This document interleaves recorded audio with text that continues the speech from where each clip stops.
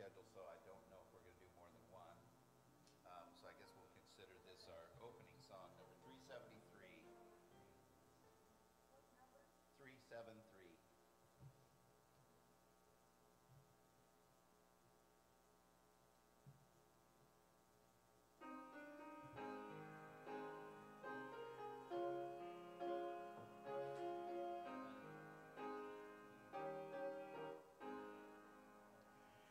Seeking the lost, yes, kindly entreating, wanders on a mountain astray. Come unto me, his message repeating, words of the Master speaking today. Going afar up on a mountain, bringing the wander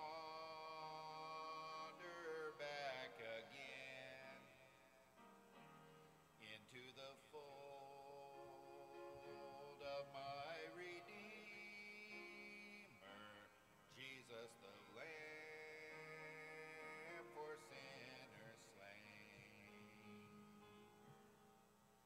Seeking the lost and pointing to Jesus, souls that are weak and hearts that are sore, leading them forth in ways of salvation, showing the path to life evermore. Going afar up on a mountain, bringing the wander back again into the fold of my Redeemer, Jesus the Lamb for sinners slain. Thus would I go on missions of mercy, following Christ from day unto day, cheering the faint and raising the fallen, pointing the path to Jesus the way. Going afar up on a mountain, back again into the fold of my Redeemer, Jesus the Lamb for sinners slain. Amen. And that's our mission, isn't it? To seek the lost. You know, I was talking to some neighbors this week about there's somebody that everybody was complaining about because of the problems they cause and just harassing their neighbors and stuff. And I got to thinking about, you know, we run into these people who are just miserable, and we tend to want to react in kind, right? They're being rude, so we want to, you know, I'll teach them. But we tend to forget people that are miserable, it's because they need Jesus. They need Jesus. And sometimes we're miserable because we need Jesus too. Amen. And we need, it seems to me, and maybe it's just my perception, but maybe you feel the same way. It seems that the older I get, just the meaner and crueler the world is. People are just rude to everybody. There was an accident down the street from my house the other day. A lady turned onto the street, and there's a huge ditch there by the railroad tracks, and she turned too sharp and actually rolled over upside down into the ditch.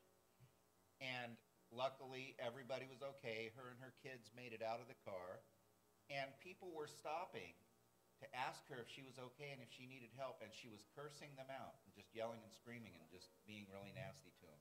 And it just seems like the world is just headed in that direction where there's so much more just hatred for each other. And the Bible tells us about that. The Bible says that that love for one another will wax cold toward the end. And we just need to remember that it's the absence of Jesus Christ. That human beings were made to commune with Christ, and we can't be happy when we're not. And so when we run into these miserable souls, we need to remember what the source is and point the way toward Jesus if we can. Amen. Shall we bow our heads? Our dear Heavenly Father, we thank you so much for bringing us safely through another week. We thank you for bringing us to another glorious Sabbath day that we can come together and share you and worship you and praise you and thank you, and that we can fellowship one with another and strengthen each other in your love and in your grace.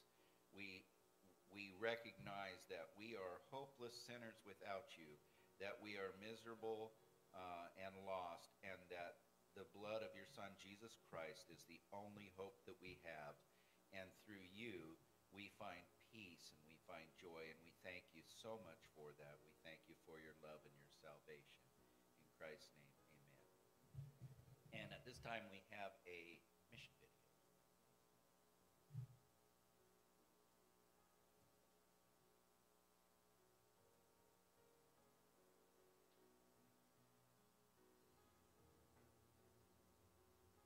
Alex attended the only Seventh-day Adventist school on the Andaman and Nicobar Islands. These islands sit in the Bay of Bengal. They are part of India, even though they sit closer to Southeast Asian countries of Myanmar and Indonesia. Alex has fond memories of learning at this island school. I love teachers in this school because they teach me very kindly. The school's curriculum is based on the Bible. They only have 3 teachers, but what they lack in quantity, they make up for in quality of teaching. The school starts with prayer, then after that, before they are going to classes, they starts with some story related to Bible. So that they, after telling that, they will teach them one memory verse every day. This school has a positive reputation in the community. Every parent wants to see their child succeed, which is why Alex's parents trusted the Adventist school to educate their son. Unfortunately, the school only offers nursery and preschool levels for kids. The students have to look for other education options once they finish preschool. Last year we had 32 students. Among those, 9 were graduated. That means they finished UKG, upper KG, then went to other school because we don't have the higher studies. Then primary school we don't have. At his new school, Alex was required to attend class on the Sabbath. But thanks to his prior education, he was able to defend his faith to his teacher. I told to my teacher that the 4th commandment is we have to follow the holy Sabbath. So I have to go to the Sabbath because I will obey to God. So I told to my teacher that if I don't listen to my Lord, then how is it possible to listen to you? So I have to go to church. After discussions between the teacher and Alex's parents, Alex now has the Sabbath off. Alex is not alone in facing the challenge of attending school on Sabbath. Other Adventist students face the same problem. That's why this quarter we can help expand the Adventist school beyond preschool all the way through high school. Please pray for our church ministry in Andaman Nicobar Islands. All our church members praying for an Adventist school in higher level, that is till up to high school, because all Adventist children should continue their education here itself without any problem, without any difficulties.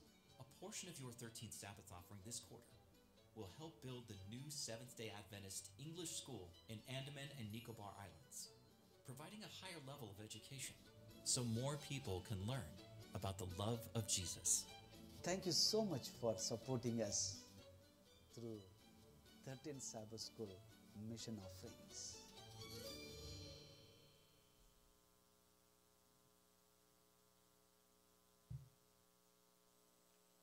It is now time for our lesson study classes, and there's going to be 2 classes today. Antigone Guevara will be teaching here in the sanctuary, and Elder David Freeman in the classroom. Thank you.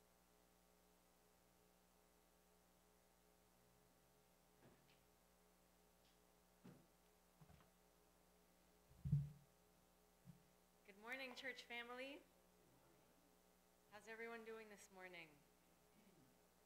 Good. I trust everyone had a good week, and if you didn't, you're in the right place, because God is here with us, and He will bless us today.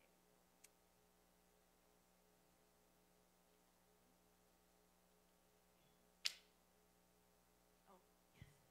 Is that for the awesome? Okay, this week we're going to talk about, I feel really loud. Am I too loud? No? Okay.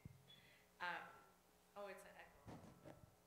Worship that never ends. So when we think about worship, do you think, and for all of you who know me, I ask a lot of questions. This is not a one-way street here, so please participate with me. Do you think worship is just something we do down here while we're on earth? So once we go to heaven and we're made perfect, immortal, we're still going to worship? Why?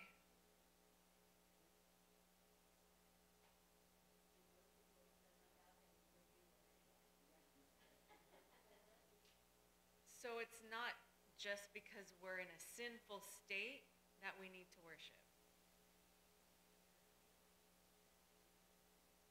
He's our creator.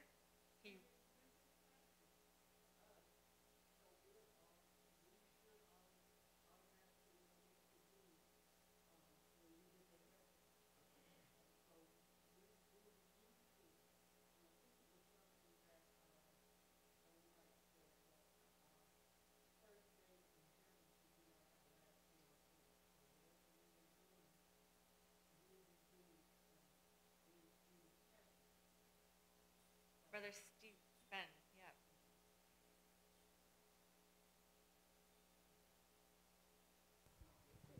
Right behind you, Brother Ben. I was listening to one of the teachers on YouTube, and he brought up something I'd never thought of that would maybe answer.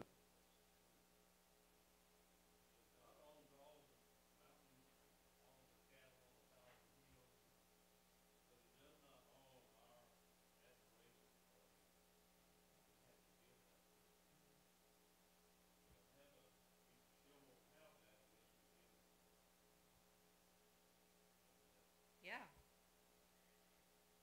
So does anyone know that verse? I believe it's in Isaiah that says, from one new moon to another, and from one Sabbath to another, all flesh will come and worship me. This is talking about in heaven, right? So I know I didn't have that verse prepared to talk about today, but this just reminded me that worship is not just something we do here on earth in our sinful state, but that when we're perfect and translated or resurrected in heaven, we're still going to have the Sabbath. We're still going to have this whole congregational worship experience, assembling together every Sabbath, every month. A new moon means monthly, for these grand celebrations of who God is as our creator, redeemer, our all in all. So as we think about how we worship here, I love it how our dear sister talked about it's just practice for when we get to heaven, because God deserves all of our glory and worship and adoration for eternity. Okay, will someone read Psalm 116, verse 12, as we open our lesson, worship that never ends. Psalm 116, verse 12.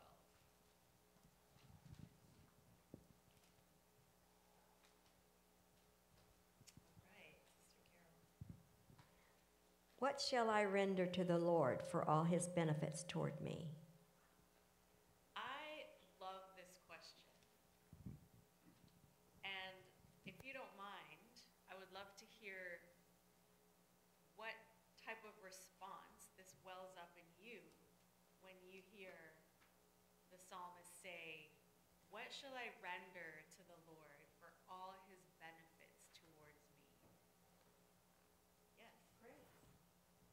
We need to praise him and thank him. Praise him and thank him. So there's this, I went to the dentist last month, and my dentist happens to be cool where they have TVs above you, where you can actually watch a show and be distracted from getting your cavity filled or teeth cleaning or whatever you're doing. And you can pick from like a million different shows to watch. And so I decided to pick this one called I Shouldn't Be Alive. And first of all, I couldn't leave the dentist until I finished the episode because that's how mesmerizing this thing was. But the point of this show is it's true stories of people who have gotten themselves into very life-threatening situations. Whether they were climbing an ice, snow-covered mountain and got stranded and were, blizzard and hypothermia and no possibility for rescue, or whether it was like the one I saw at the dentist where a family went for a nice picnic in the desert because they lived in like Arizona, and as they were trekking through, they got a flat tire and nobody knew where they were. And I mean, it's like days in the desert without food or water, 72 days adrift on the ocean without anything and trying to survive catching fish on your little lifeboat. All kinds of really scary, stuck in the Amazon jungle for a month, and crazy, crazy stories, and it just mesmerizes you. But one thing I notice is Ariana and I, it's kind of our thing now when we get time in the evenings, we watch it. Nobody prays, like nobody asks God to help them in these shows. And then finally, just this week, we saw one where it was an elderly couple lost in the desert because, again, the car flipped over, long story. And his wife can't handle. She's dehydrated, her kidneys are shutting down, so he has to leave her. They're like I don't want to say elderly, they're in their high 60s, 67, 68. So he has to leave her, and he doesn't know if he'll be able to get rescued. So he's at his wit's end. It's been 3 hours since he last saw his wife, and he's desperately looking for help. And he finally gets on his knees and puts his hands like this. He says, they reenact everything. It's pretty awesome. Gets on his knees and just prays and says, God, I know my wife and you haven't always seen eye to eye, but I'm begging you to save her and save us. And he literally said he opened his eyes and you could hear the chopper just coming. And he just started bawling, like, God answered my prayer, he said. And so as I read this and I think about that, there are so many people in this world. And they say there's no atheists in foxholes, but as I watch these shows, not many people ask God for help. And so when you think of the question, what shall I render to the Lord for all his benefits towards me? What does that make you feel, or how do you respond to that question? Did I see a hand? Yes. That to me, that means if I can give him my everything, what I, surrender myself to him, that's what I can render to him, is just give myself to him and let him do the rest. And I wanted to, you were talking about this couple that were in the desert, and people that are supposedly, they're atheists, but if you notice, when they are in a time of trouble, then they realize that God exists. I had a friend once, never believed in God. Always, I'm sorry. Always, he never believed in God until he was on his deathbed, till he was in so much pain, and then he realized that God did exist. Now, he died, but of course I wasn't there when he died, so I don't know. I just know he started praying to God, Yes. To take the pain away. So sometimes things, when we allow things to happen, when things happen to us, is when we really realize that God do exist and that he answers our prayers, that he is with us. Yes, amen. Thank you. So, what shall I render to the Lord for all his benefits towards me? The inevitable reply is to devote one's life to being faithful to God, right? As I prepared for this lesson this week, there was so much emphasis on true spirituality is not a once a week event, right? It's not enough to come to church every Sabbath, or, I don't know, return your tithe and offering, not murder, not steal. Like, what true, we'll get into it later, but those who worship God, the Bible says, must worship him in spirit and in truth. And so there was a word I had to Google. It said worship is not capricious. I'm like, honey, do you know what capricious means? He's like, so I Googled it, and it's like on a whim or sudden. Worship, the Bible tells us how God wants to be worshiped. And just like my husband has his own love language. One of the things he hates is praise. Believe it or not. Like, we all like affirmation and, oh, Jetty, you did such a great job. Thank you for doing that. Oh, he'll it's like, don't even bother giving him that kind of affirmation. Like, he just doesn't like it. So I know how my husband likes to be loved and recognized and appreciated. I'm not going to do it the way I want to do it. I'm going to, because I love him, do it the way he wants to do it. And so it's no different with our Creator, right? He has a certain way. Throughout the Bible, the psalmists talk about how God wants to be worshipped and how we're to honor him. And so it's not whimsical in the sense that however we feel like it. So I thought that was another interesting point.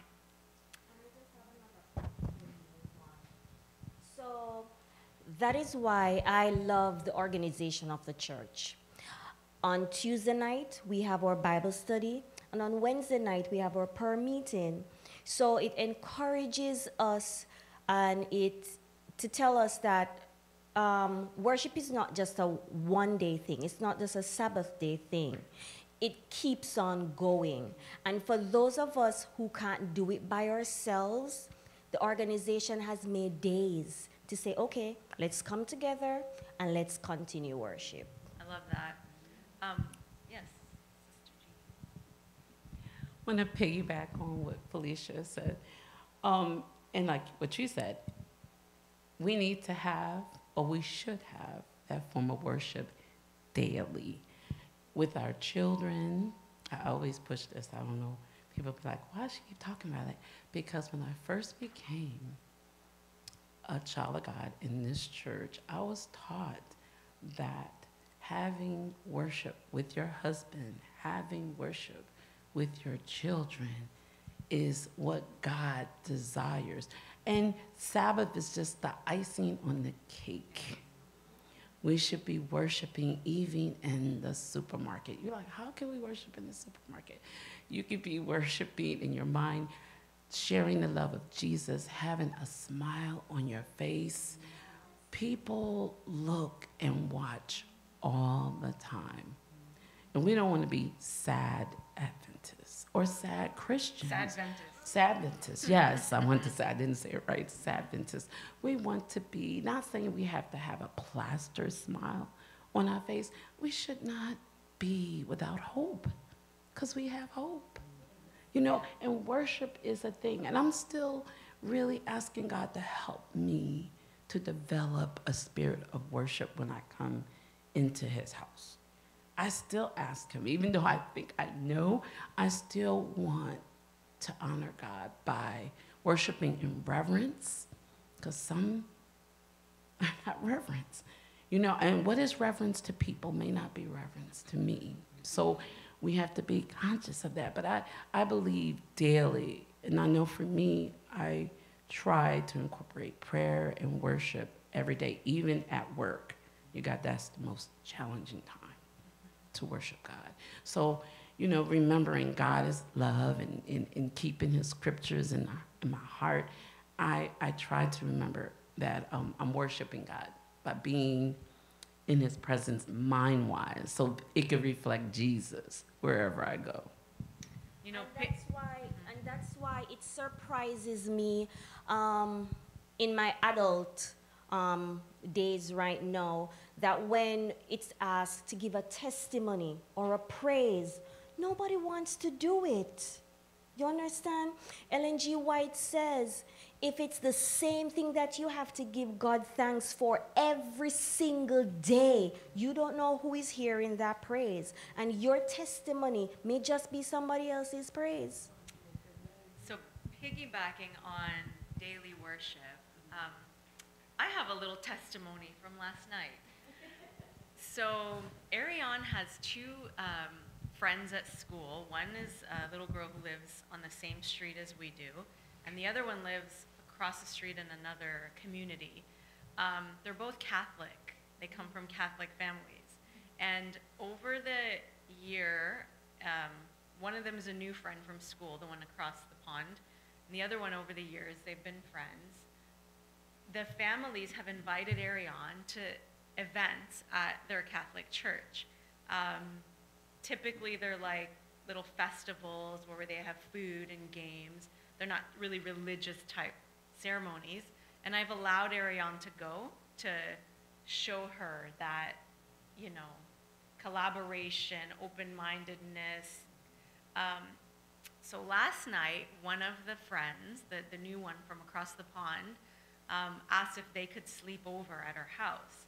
Well, we haven't really had a sleepover on the Sabbath before, but Ariane texts this friend throughout the week on my phone because she doesn't have texting. And so anytime they talk in the evening, Ariane will say, sorry, gotta go, have to go have family worship now. So it's kind of planted a little seed in this little girl's mind that, okay, my friend Ariane has family worship. I'm not sure what that is. Well, last night, she had the opportunity to sleep over, and I said, okay, it's time for family worship. And Ariane, I just love her because there are times when she can be so ornery. But last night was not one of those times. She says, okay, let's go have worship. And she comes, she brings her friend, and we say, okay, every night we do this. We just start out by saying one thing we're grateful for. So she had dinner with us, and she tried new Greek food, and her friend said she's grateful for trying that and being here with us. Then we pray, and then Ariane reads the devotional thought. And then after the devotional thought is read, each one goes around and says one thing we learned. And so they all did it. And then after we say what we learned, we each say a short prayer to end family worship. And so I said, Ariane, would you like to start us off? She's like, sure, which she's not usually that eager. So I praise God she was being a witness to her friend last night. So she starts, I go, Carl goes, and then there was quiet, and my husband, trying to not make her feel uncomfortable, says, you don't have to do it if you want. She goes, I think I will. And then she says a little prayer, and you can tell she's not used to praying. And because, you know, usually in the Catholic Church they have like written specific prayers. You don't necessarily pray spontaneously from the heart. But she prays, we close, and, you know, they go to bed, we go to bed, and her mom picks her up early this morning, and that was it. And so my initial thought around having a Sabbath sleepover with a Sabbath keeping friend was, no, I got to be the rule keeper. I can't let my daughter get contaminated. But, you know, the Holy Spirit said, let's try this out. And because of that, this little girl, Catholic little girl, got to experience heartfelt family worship and a Bible reading and devotional. So I wholeheartedly agree with you that daily worship is critical. And because of those, you know, as we watch I Shouldn't Be Alive, you know, and all these people don't praise God or don't, Ariane's like, that's so God right there. That's totally God. And, you know, she's starting to get, you know, what we're trying to teach her. Okay, so we're still on the introduction, but it says, praising the Lord in the congregation is perceived as ideal worship. The individual's worship of God feeds the communal worship with renewed praise. So while in turn individual worship develops its fullest potential in close relationship with the community. And so we've heard it, I'm sure you all have friends or colleagues or people you know who says, I don't need to go to church. I worship God just fine. I actually have a business partner recently who is Baptist, or was Baptist, and was a part of his huge Baptist church in Houston. He says, I can't tell you how many politicians and high-ranking, important people go to this church, how much money flows into this church. And he has been on that, like our board meetings. Man, our board meetings, praise the Lord, they're so calm and they're so spirit-led. But he has experienced some crazy board meetings. He goes, I'm just done. Like, it's corrupt. I don't want anything to do with it. I worship God at home. So I can understand when people have bad experiences in the community or congregation of the church. But what I always remember is that I don't go to church for pastor. I don't go to church to see Jetty. I don't go to church for anybody else but God because he told me to, right? And if there's a problem, I have been taught, instead of complaining and whining about it, try to be a part of the solution, right? Okay, so let's move on to Sunday's lesson, entitled, Lift Up Your Hands in the Sanctuary. Will somebody please read Psalms 134?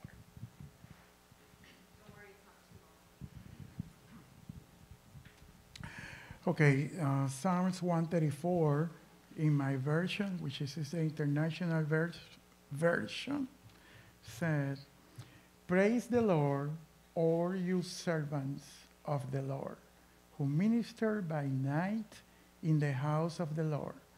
Lift up your hands in the sanctuary and praise the Lord. May the Lord, the maker of heaven and earth, bless you from Zion. So this is a very important, which is very short, but very important, because we can we cannot forget that there's a blessing just to congregate it, and there's a bless from Zion. So what tell me this is that there's no a place in the Sabbath. In fact, we are doing that even in the new heaven, in the new earth, even in heaven, the people gather. All people for all the planets, they got it in earth, because this is where finally at the end we will have the worship at the end. So there's a place that all people we have to go, specific on a Sabbath, and we cannot substitute that to say, oh, I'm staying at home because of this or because of that. Of course, there are some valid reason that we can stay at home. For example, if we are sick, then it's better to stay at home. But just because I feel better at home and there's no reason to do that. We learn each other. We praise the Lord each other. We learn each other. We minister to each other. We listen each other. We learn each other. So, and after that, because this is the time of gratitude. Because of the thing that we are receiving during the week, this is the time to give the gratitude to the Lord. Yes, amen. Thank you, brother. One of the things in this verse, it says, lift up your hands in the sanctuary. Does anyone feel comfortable lifting up their hands in the sanctuary? Yeah. Okay, I know some of us from different cultural backgrounds do, but others of us have been taught that, you know, this is proper, but even in the Psalms, it talks about lifting up your hands. So I just want to free anyone who might be feeling that this is like Pentecostal, you know, that it's okay to lift up your hands and praise God in the sanctuary. How do you react when you are happy? You don't sit down and say, oh my, I'm so happy. No, it's you're showing that you're happy by your moving. Yeah, I'm not saying that we're to jump up and, you know, do as you say Pentecostals do. But when you're happy and when you're moved by the Holy Spirit, you cannot be still. David was not still. Miriam, when they were moving, they were happy. They did not sit. So Yes. I'm sorry if I lift my hands, people, but that's when the Holy Spirit moves me. Don't be sorry. The Bible says lift up your hands. Sister Carol. What I learned from watching the YouTube, one of the pastors said, when you hold up your arms and open up your arms to God, you're opening up your whole body. You're giving yourself to Him. This is offering yourself to Him. So this is opening up yourself to Him and the Holy Spirit pouring into you. So. And it's kind of symbolic, right? Like a surrender, an opening. Yeah. The last question on that last psalm said, what are the results of your praise? You know, I have a testimony that I'd like to share. Carol and I we sat at the breakfast table and studied the Sabbath school lesson, and in the evenings we have a reading after Carol's guitar lessons, and then she sings some gospel songs, and we praise the Lord. So, you know, what's the results of that? Well, this week we decided to take this large tree down in our backyard, and I called a tree company, and they come out, and they wanted to do it today. And I said, no, I can't do it today, on Saturday. Well, why not? Well, I go to church Saturday. On the Saturday? And I said, yeah, it's the seventh day. I said, the Bible says, 6 days since I labor and do all their work, on the seventh day is the Sabbath. And I said, you have a calendar? Look to see which the seventh day is. Well, he didn't have a calendar, but he was a real nice person. Anyway, they came out yesterday, and I've never had a tree taken down as neat and as efficient as those people did.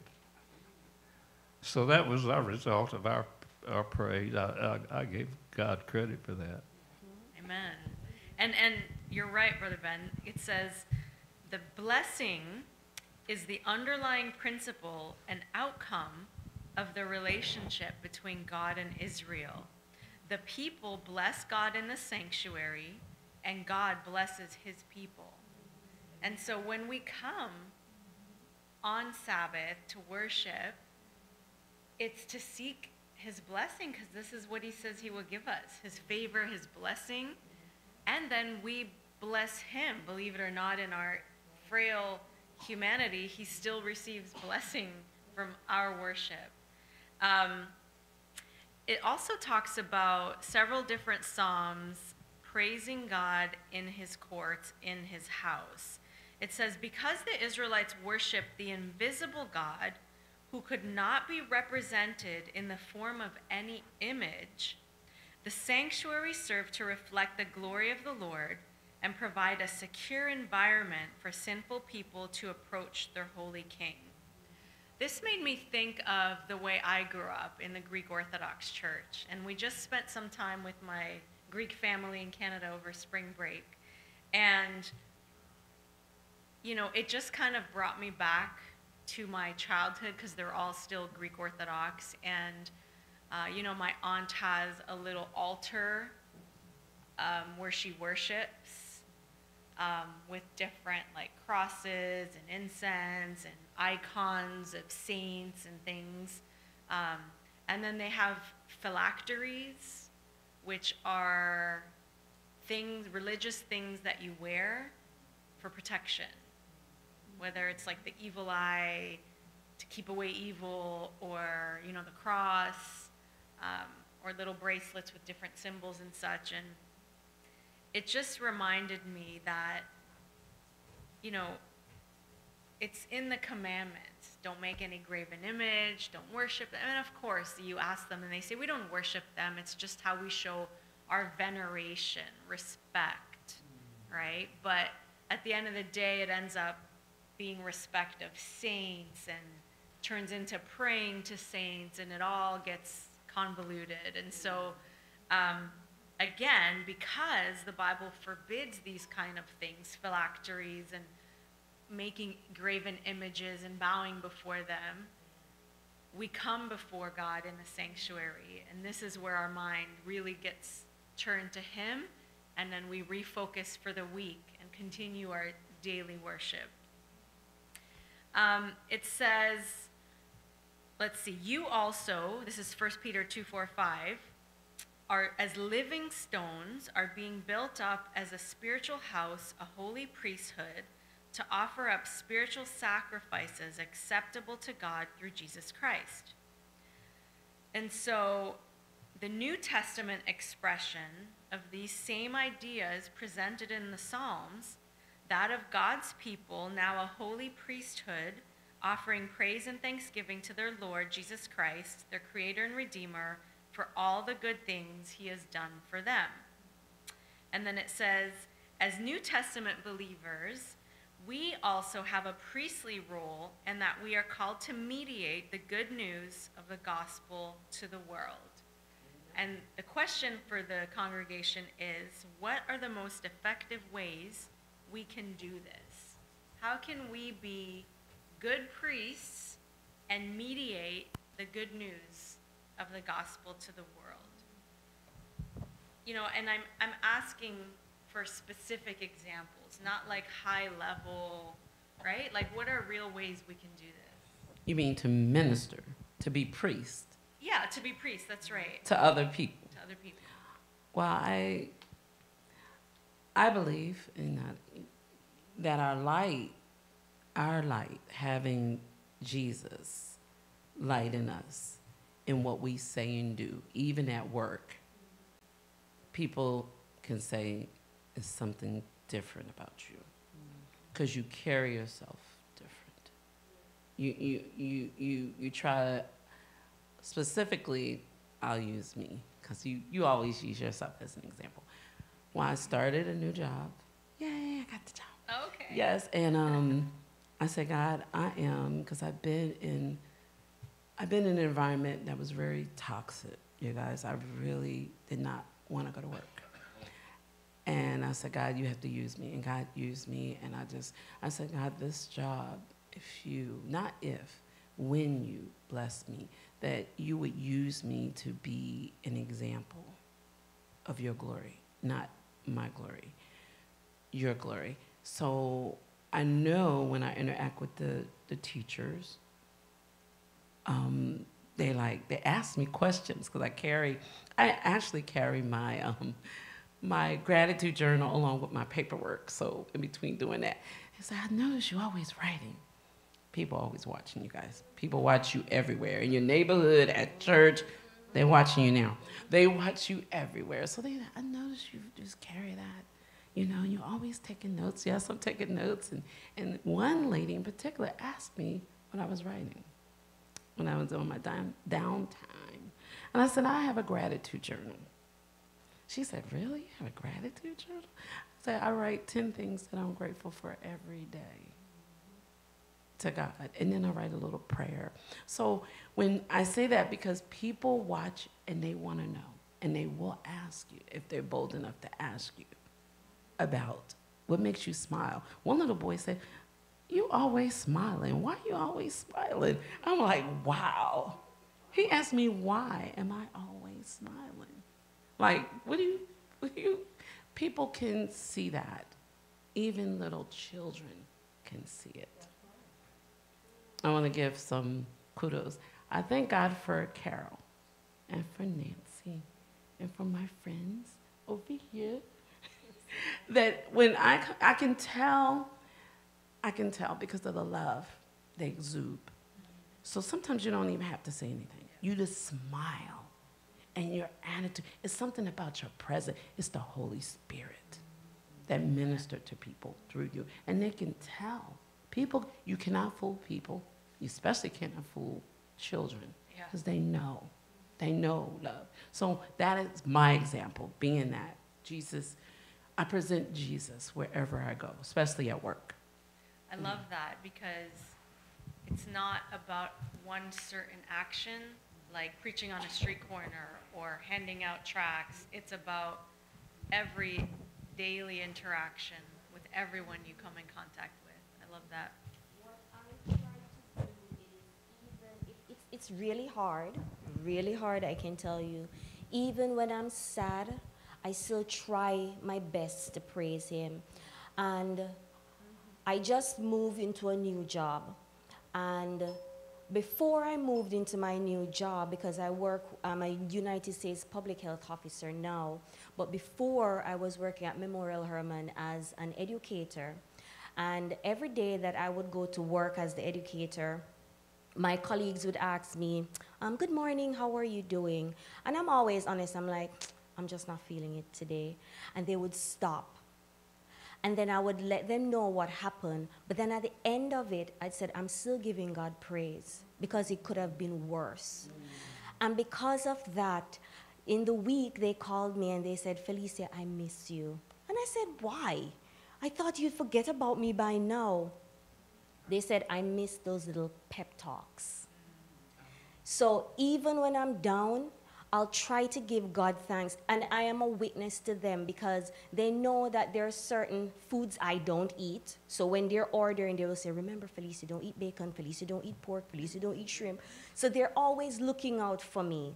And now that I'm in this new job, I try to let them know I don't do things on Sabbath. When it comes to sunset on Friday, that's it for me. In the mornings, this is what I do. And yesterday they say, oh, Felicia, we are going today, Saturday, for a volunteer service at a school. But I know you will be in church. And I'm like, thank you, Lord. At least it starts. And you know, I love that example because someone said, I don't remember who it was, that, okay, it doesn't mean if you're a Christian, you have to go around like this, right? It's better than going around like this, but we have to be real. We have to be transparent. We live in a hard world, a sinful world, where we are not immune to all the evil, and sometimes that really affects us in a very hard way.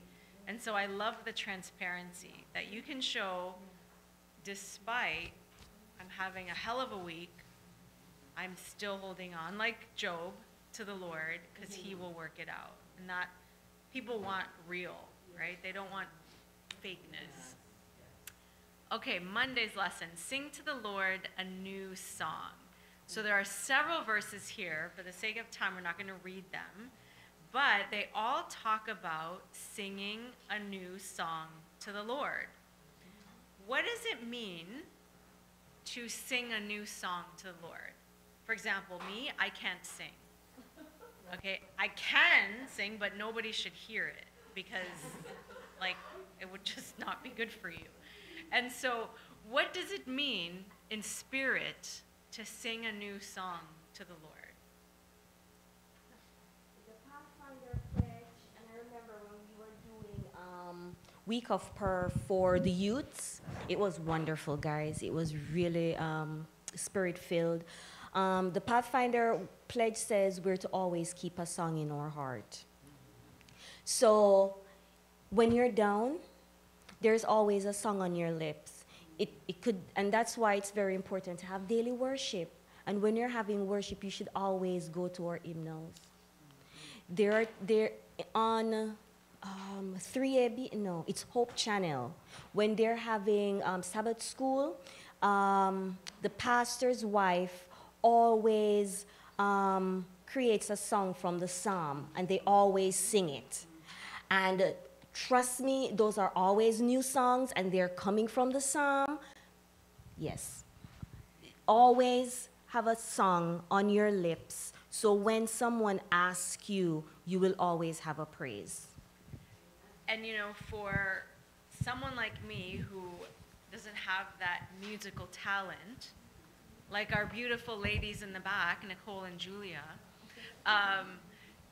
it's not, when I think of what it means to sing a new song, I think someone else said earlier, can't remember who it was, but for example, I became a Christian, a Seventh-day Adventist Christian when I was 16.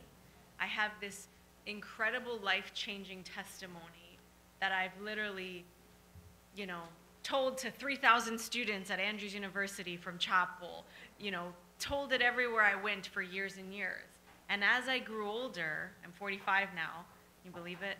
As our daughter called us, we're old geezers now. That's what she calls us, old geezers from the olden days, whatever. What is my new song, right? My old song was that life-changing experience when I was 16. My new song, the Lord's mercies are fresh every morning, every day. And so every single day, every single week, I have new testimonies that happen at work, at home, out wherever I am. And to me, that's my new song, right? It may not be a beautiful musical presentation, but it is a song in my heart. Yes, sister. Thank you. Good morning. Happy Sabbath, everybody.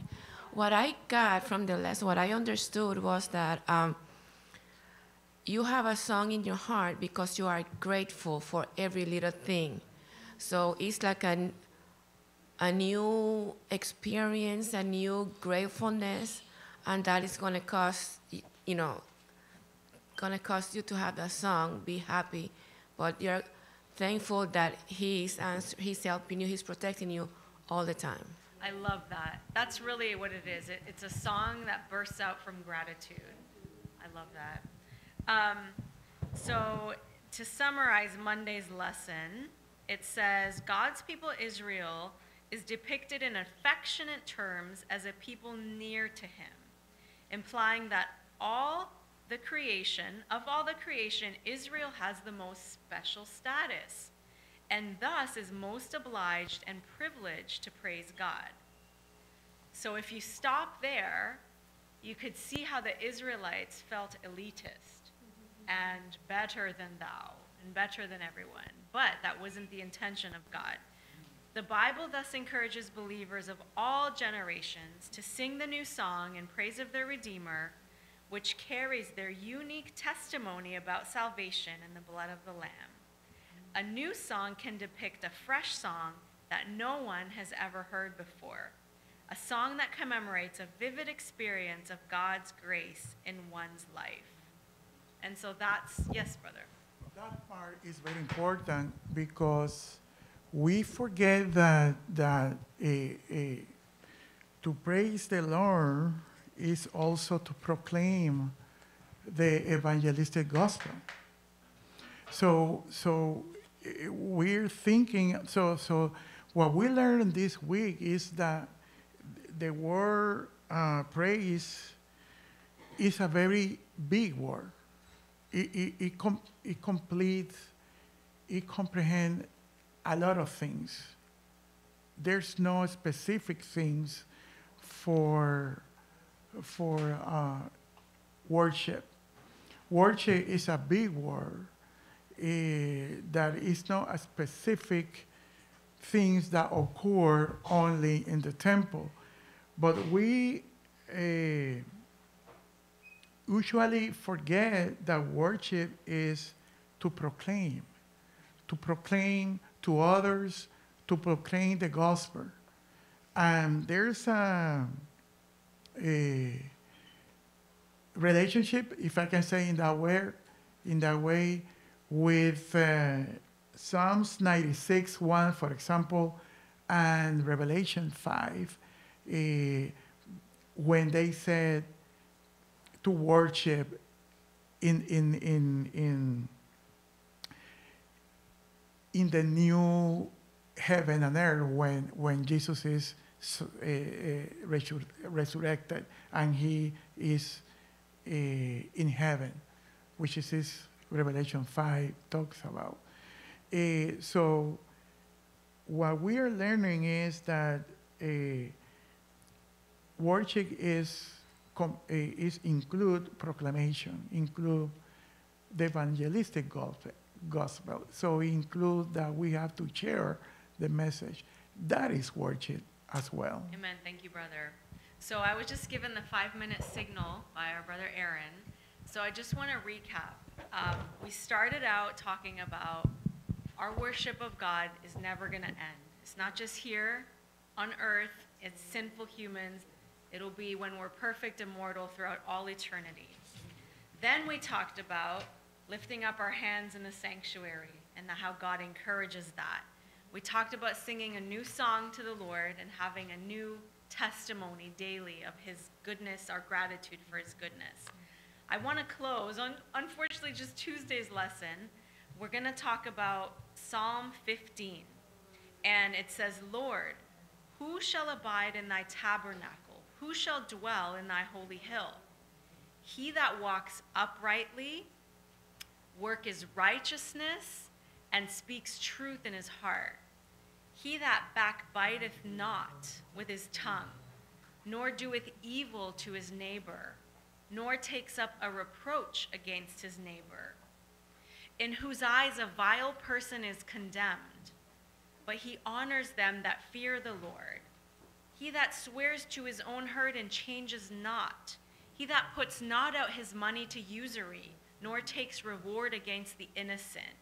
He that doeth these things shall never be moved. So now we're going to close on who may abide in your tabernacle, Lord. And so I just want to clarify two things. God can save to the uttermost anyone who comes to him. Doesn't matter what you've done in your past, he will forgive you, throw it in the depths of the ocean, and never look back. Once God gives us this conversion experience, and now we have the privilege of worshiping in his tabernacle, these are the characteristics he expects of us: to walk uprightly, to be righteous, to not backbite other people, gossip, to speak the truth, to not do evil, to not collect interest when you lend money, apparently. It's all in there. And so going down in Psalm 23, 3-6 and 101, 1-3, it says, God wants us to have clean hands and a pure heart. So there is no such thing as cheap grace, where you're saved and you're going to stay in your sins and keep being a backbiter and an evildoer and associating with people who do, commit adultery and all these things. No. God says, if you want to abide in my tabernacle, he talks about a perfect heart. And that is someone whose speech is entirely truthful, restored by God's forgiveness. A blameless life springs from the acknowledgement of God's grace and his righteousness. So in closing, how can we make conscious choices to avoid the things that push us away from God? What are some of those things, and how can we avoid them? Prayer, I hear prayer can help us. When you wake up in the morning, first thing, give your life to Jesus. First thing you do. And Pastor John is turning 90 this year, so I think he knows what he's talking about. Amen? Amen. Well, thank you, everyone, for your participation. As always, let us bow our heads and close in prayer. Dear Father, thank you so much for your mercies that are fresh and new every morning. Help us to truly be grateful for everything you do for us.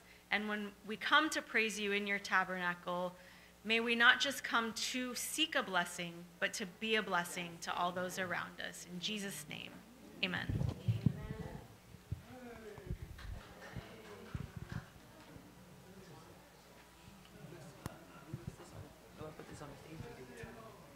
You can put it right here, man.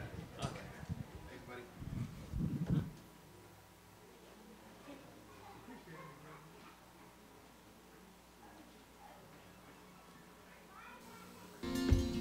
A short drive from Houston.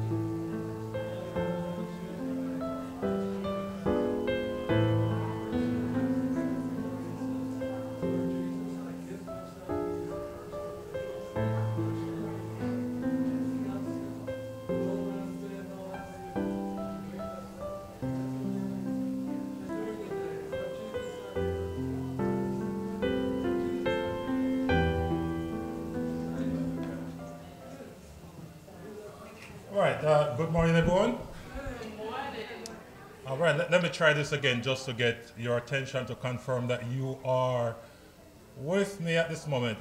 Happy Sabbath, everybody. Happy Sabbath. All right, I'm encouraging everyone to join us on the inside at this moment.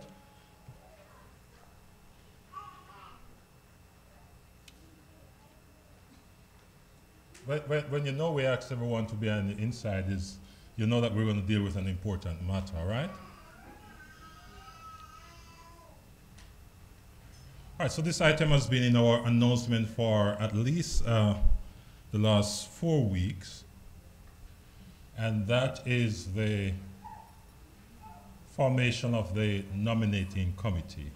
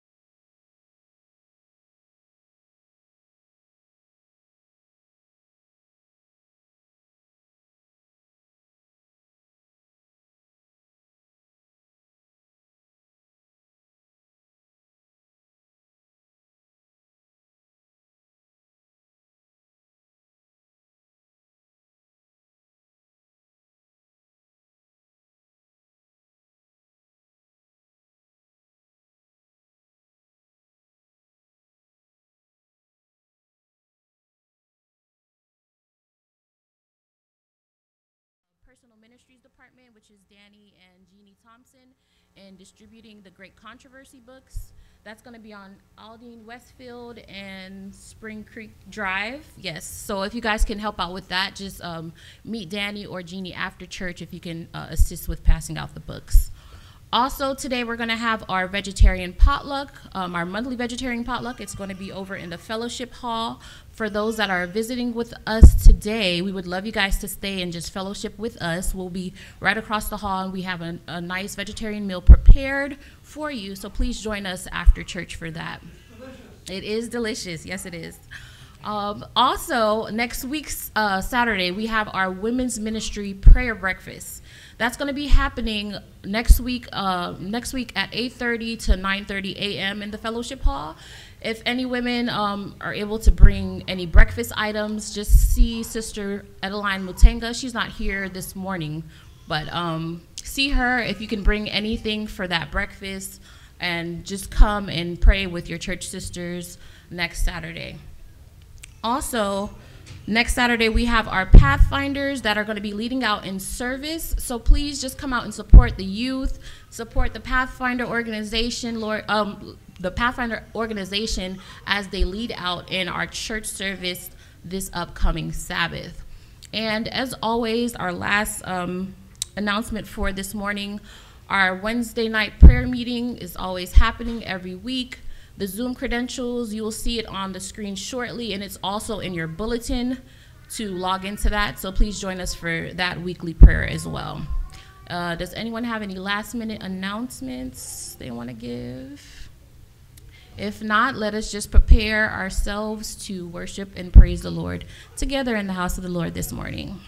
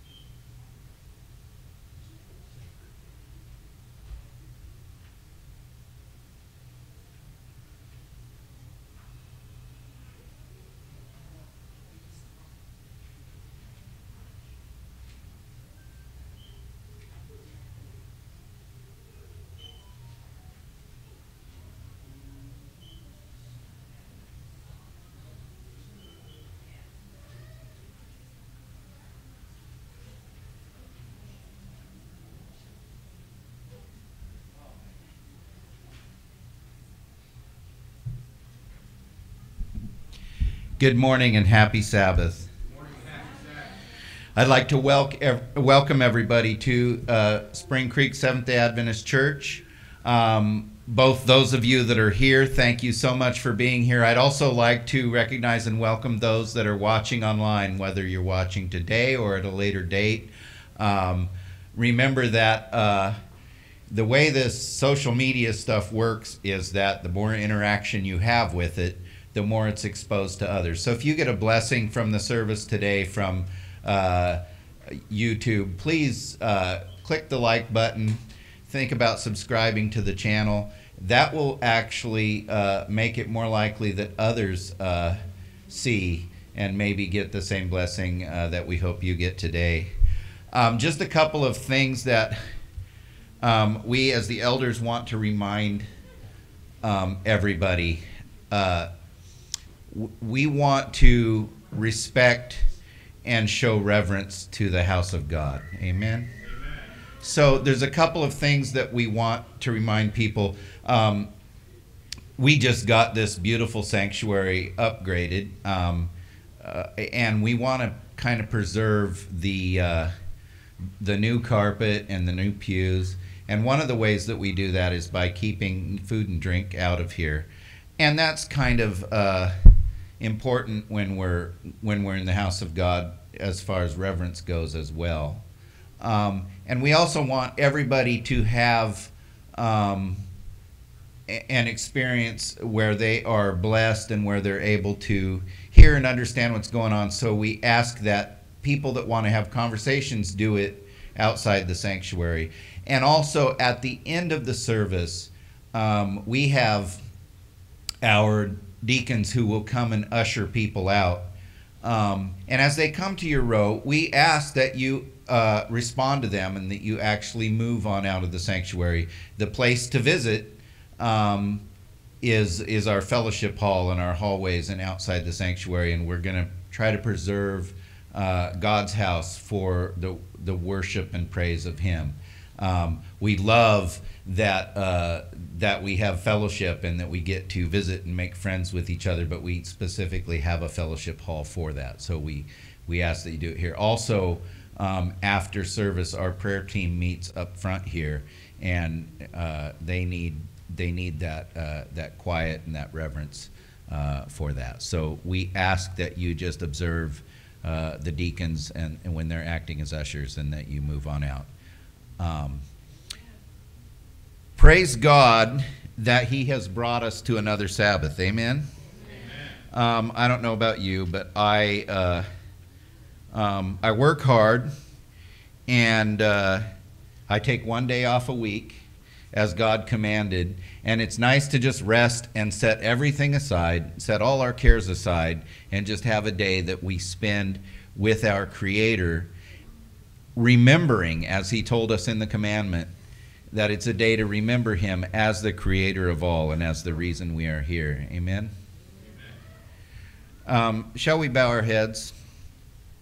Our dear Heavenly Father, we thank You so much for bringing us here today. We pray that Your Holy Spirit will be here in this sanctuary with us today.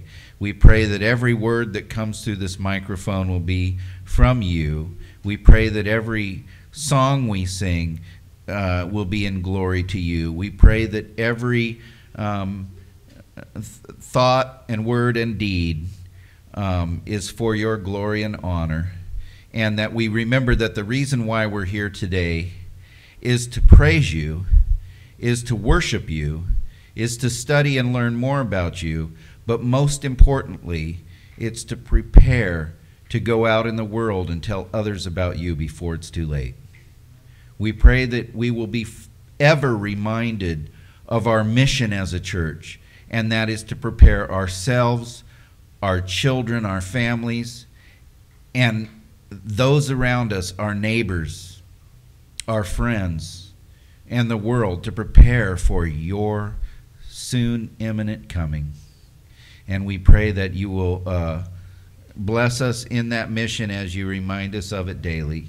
We pray that we will daily surrender to You and daily remember that sin is following our own selfish desires, and salvation comes from accepting Your grace, from accepting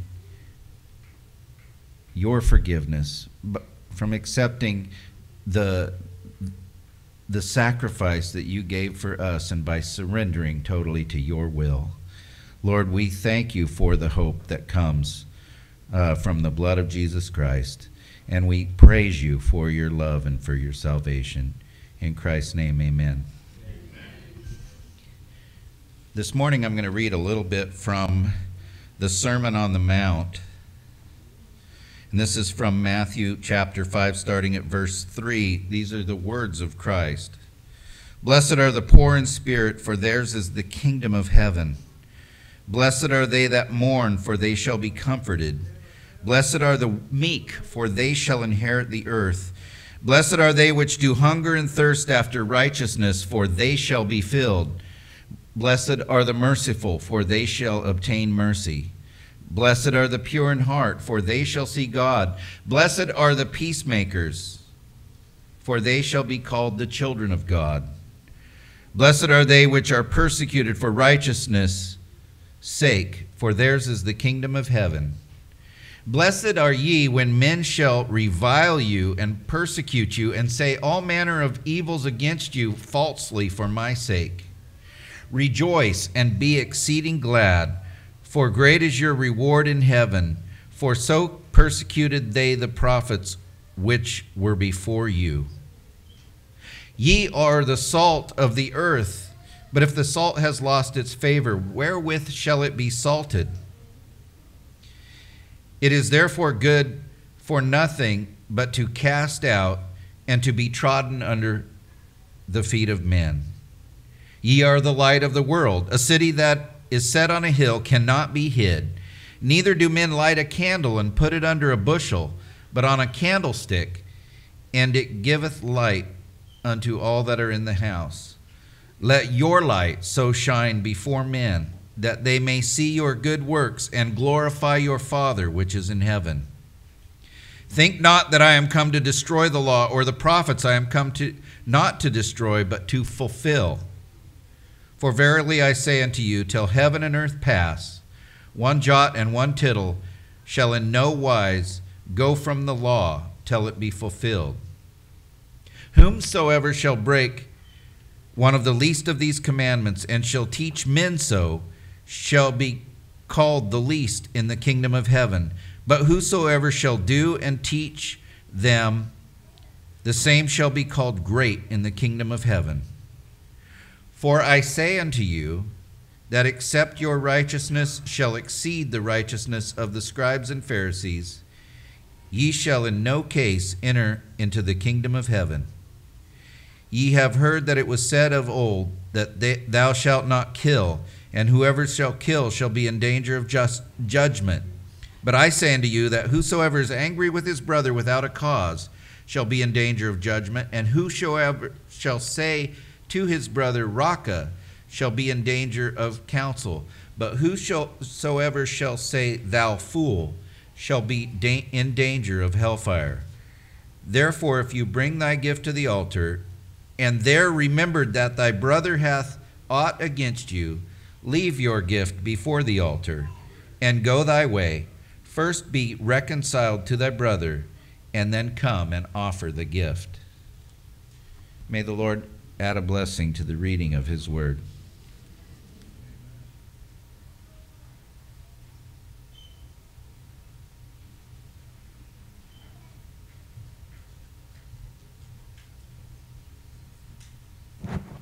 Happy Sabbath, church.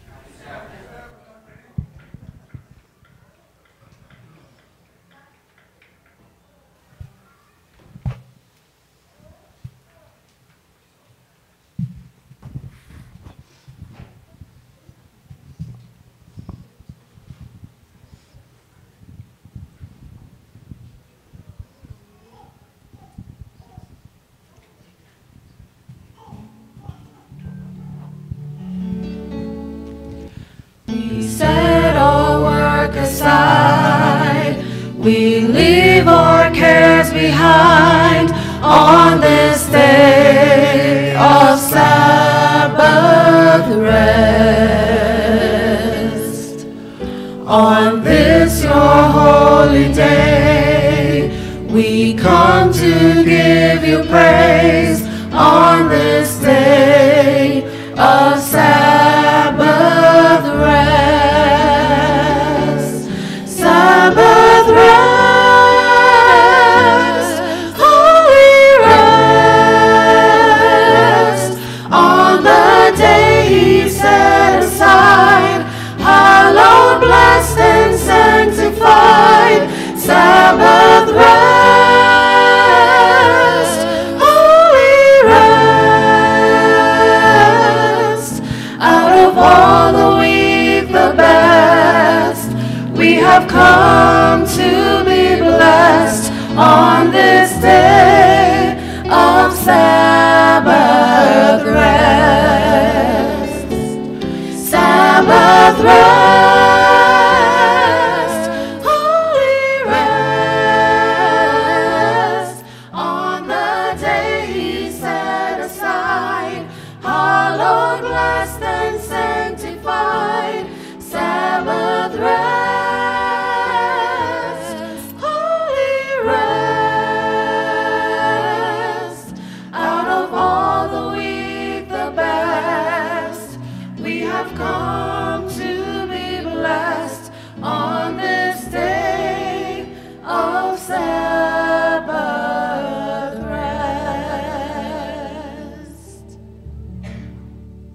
Amen. Amen. It is so good to be here this morning, praising the Lord. And if God has done something good for you this week, I want you to praise Him as if He has.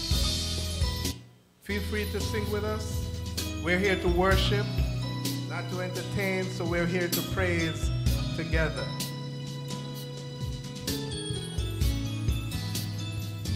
My God is awesome. He can move mountains, keep me in the valley, hide me from the rain. My God is awesome. Heals me when I'm broken, strength where I've been weakened, forever He will reign. My God is awesome. He can move mountains, keep me in the valley, hide me from the rain. My God is awesome. Heals me when I'm broken, strength where I've been weakened, forever He will reign. My God is awesome, awesome, awesome, awesome. My God is awesome, Savior of the whole world, giver of salvation. By His stripes I am healed. My God is awesome. Today I am forgiven. His grace is why I'm living. Praise His holy name. My God is awesome. Awesome. Awesome. Awesome. My God is awesome. Awesome. Awesome. Awesome. He's mighty. He's mighty. He's mighty. He's mighty. He's mighty. He's mighty. He's mighty. He's mighty. Awesome. Awesome. He's holy. He's holy. He's holy. He's holy. He's holy. He's holy. He's holy. He's holy. He's awesome. Awesome. He's great. He's great. He's great. He's great. He's great. He's great. He's great. He's great. He's awesome. Awesome. He's mighty. He's mighty. He's mighty. He's mighty. He's mighty. He's mighty. He's mighty. He's mighty. Awesome. Awesome. Deliverer. Deliverer. Deliverer. Deliverer. Deliverer. Deliverer. Deliverer. Deliverer. Awesome. Awesome. He's holy. He's holy. He's holy. He's holy. He's holy. He's holy. He's holy. He's holy. He's Awesome. If you believe it, sing with us. He's Awesome. He's provider. Provider. Provider. Provider. Provider. Provider. Provider. Provider. He's Awesome. He's Awesome. protector. Protector. Protector. Protector. Protector. Protector. Protector. Protector. He's awesome. Awesome.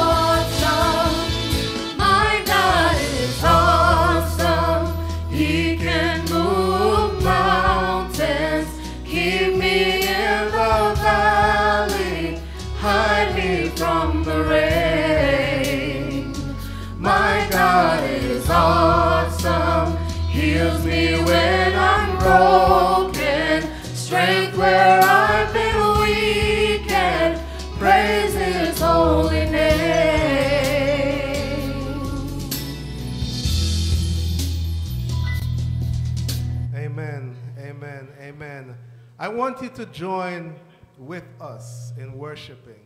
I want you to join with us in worshiping. And by joining with us in worshiping, I want you to either stand, I want you to clap your hands, I want you to sing, I want you to praise God this morning. Amen. All right, so don't give us that deer in the headlights stare. I want you to worship with us, okay? Worship with us. Sing, clap, shout, stamp your feet, raise your hand, give God a hallelujah.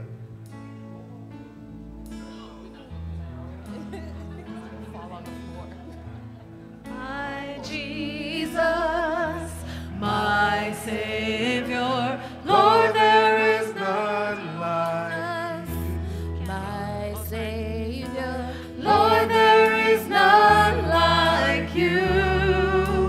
All of my days, I want to praise the wonders of your mighty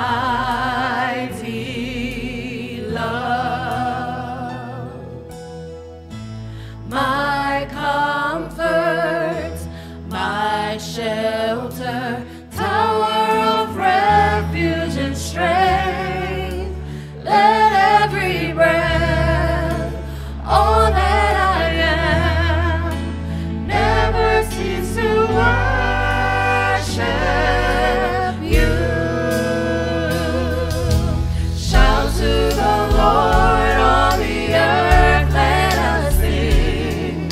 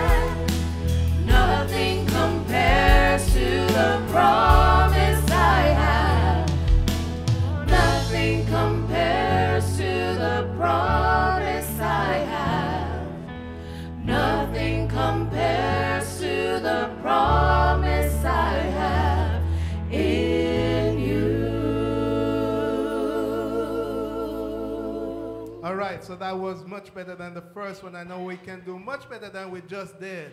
So on this next song, I want us to praise God because he is worthy of our praise. Right?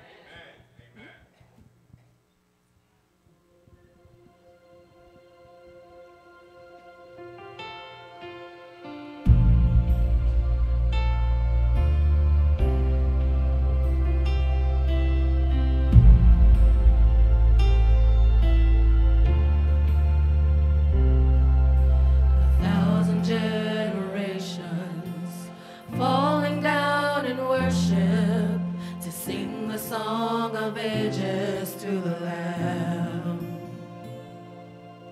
And all who've gone before us and all who will believe will sing the songs of ages to the Lamb.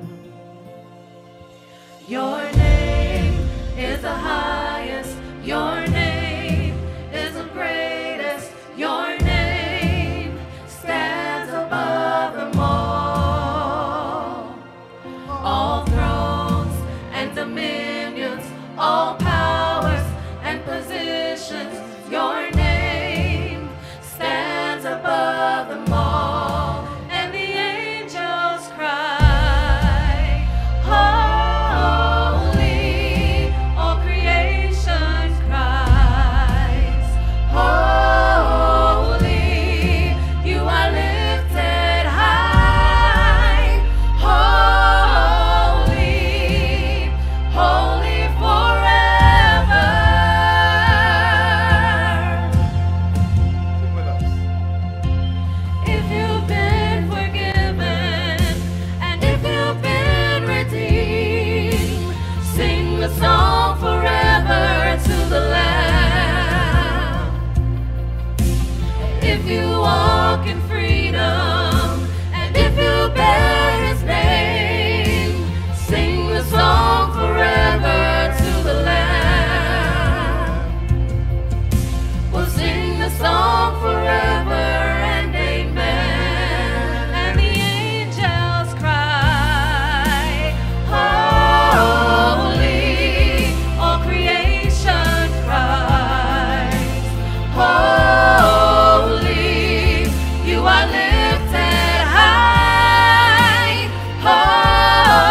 holy, holy forever. Hear your people sing, holy, to the King of Kings. Holy, you will always be. Holy, holy forever.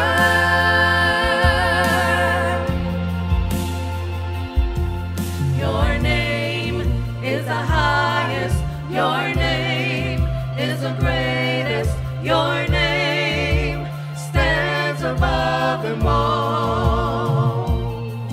All thrones and dominions, all powers and positions, your name stands above them all. Your name is the highest, your name is the highest, your name is the greatest, your name stands above them all. All thrones and dominions, all powers and positions, your name stands above them all. And the angels cry, holy, all creation cries.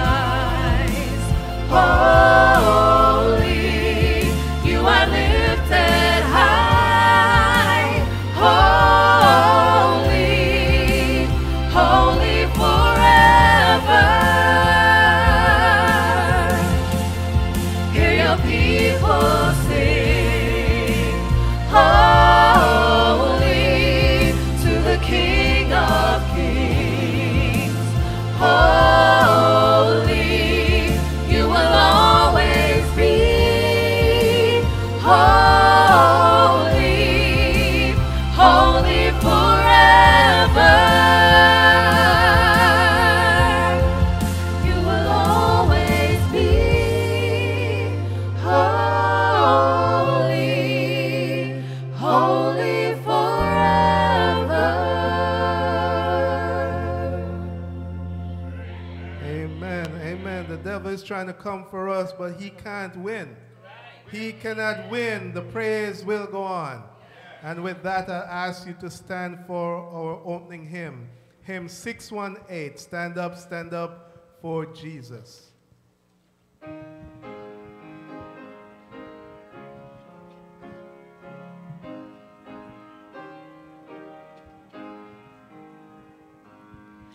Stand up for Jesus, ye soldiers of the cross.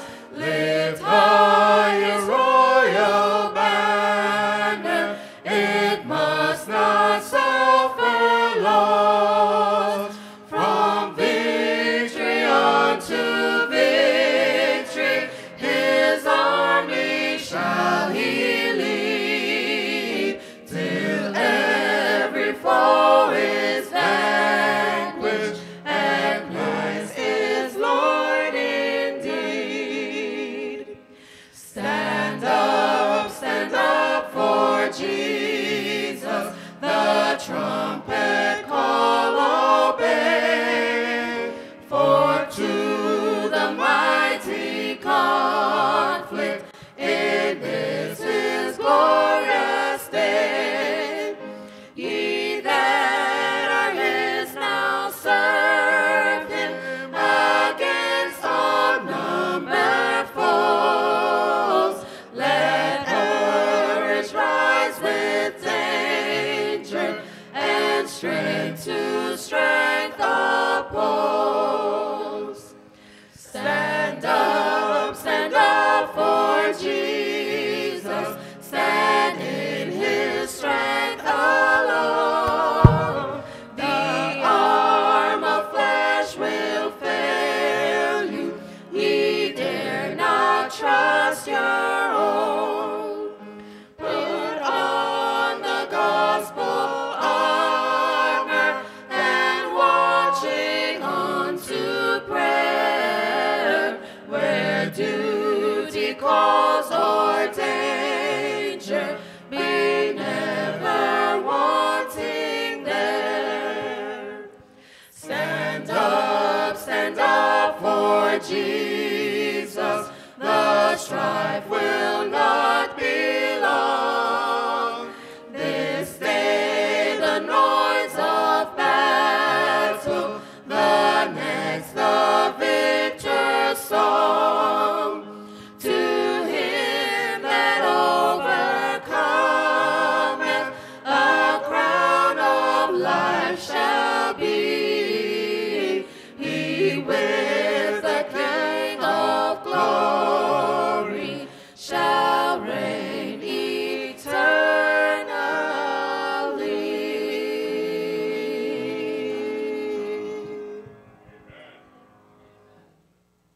Please be seated.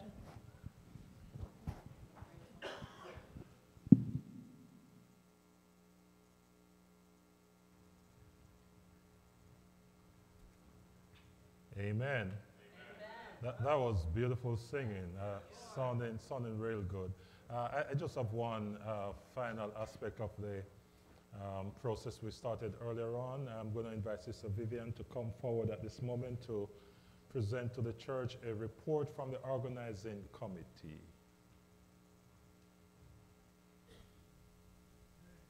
Good morning, church family. So the organizing committee recommend the following persons for the nominating committee: Melissa Miko, George Vanderveer, Angela Collins, David Freeman, and Diane Hendrickson. And as a chairperson, the organizing committee recommends George Vanderveer, and as secretary, Melissa Miko. I'm now going to invite those individuals, please, to stand at this moment so we can once again confirm who those persons are. Who's missing? Okay. So we have Angela, Melissa, David, George, and Sister Diane. All right. All right, awesome. I now ask for a motion from the floor that we accept these members as members of the nominating committee. All right, it's moved and seconded. Any question? Any comment? All right, all in favor, please show by uplifted right hand. Those who oppose by the same sign, thank you, it is carried. Bow your heads with me. Father, we thank you so much for the call to mission. Thank you so much for the call in place on these brothers and sisters at this moment. They have been challenged and given an awesome task. And so, Father, we ask that you will bless them, give them the right vision, the right mindset as they meet together to consider officers to serve for the ensuing year. May we as a church give them the support that is needed. May we keep them constantly in our prayers so that your will be done. Bless them, bless their families, we ask in Jesus' name. Amen. Thank you so much, Vivian, and thanks to all those who have accepted to serve on the nominating committee and to the organizing committee. Thank you so much. I believe the church is satisfied with your recommendation, and we look forward sometime in the near future for a report from the nominating committee. God bless.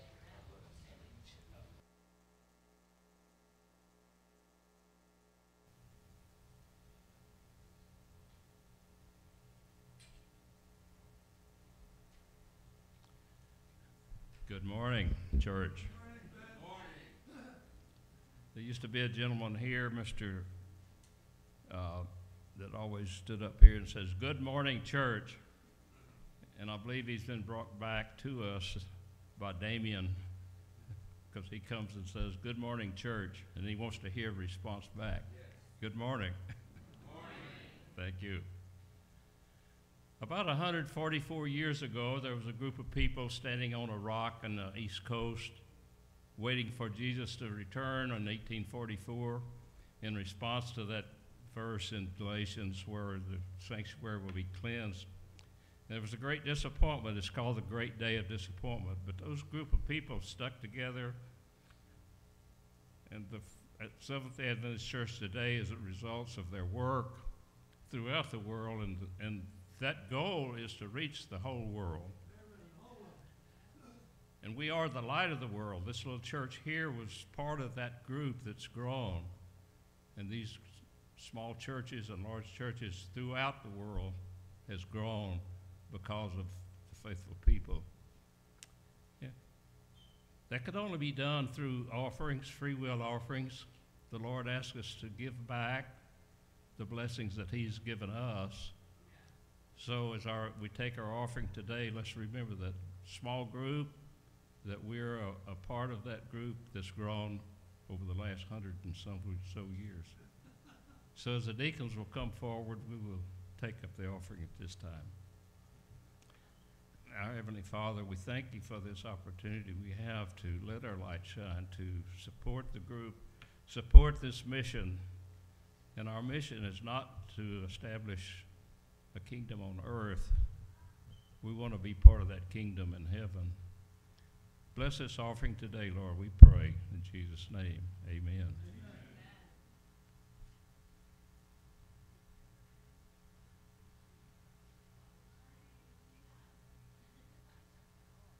Bruno and Natalia, wondering why this foreign couple would want to learn his native language.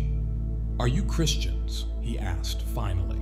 The young missionaries hesitated. They had just arrived in the Middle East and planned to settle in a neighboring country where it was forbidden to speak about Jesus openly. However, as they needed to learn the local language, they asked if Khan would be willing to teach them. "We were afraid to answer that question," said Natalia later, "but we couldn't help it. Praying silently that God was in control, we said yes. But the couple wasn't prepared for Khan's answer. 'I will gladly do that.' And then he added very quietly, "Because I'm studying the Bible." Taken by surprise, Bruno and Natalia looked at each other. That night, they asked God to help them be a blessing to Khan and to allow him to learn more about the Word of God. Khan surprised them in the second language class again by opening his bag and taking out a Bible. During that same class, Khan asked Bruno what he did in his home country. Bruno said that he had studied theology. Then Khan asked, "And what are you doing here?" Hesitantly, Bruno told him the truth, that he was a pastor. Khan looked at him, dumbfounded. "So, can you help me learn more about the Bible?" he said. "I would love to," Bruno replied, thanking God for answering his prayer. Khan's family also began to study the Bible. Khan began attending church on Sabbath with Bruno and Natalia. During that period, all the sermons were focused on the 28 fundamental beliefs of the Adventist faith. After several months of studying the Bible with Bruno and Natalia, Khan asked for baptism. Bruno and Natalia are engaged in the Waldensian Student Initiative.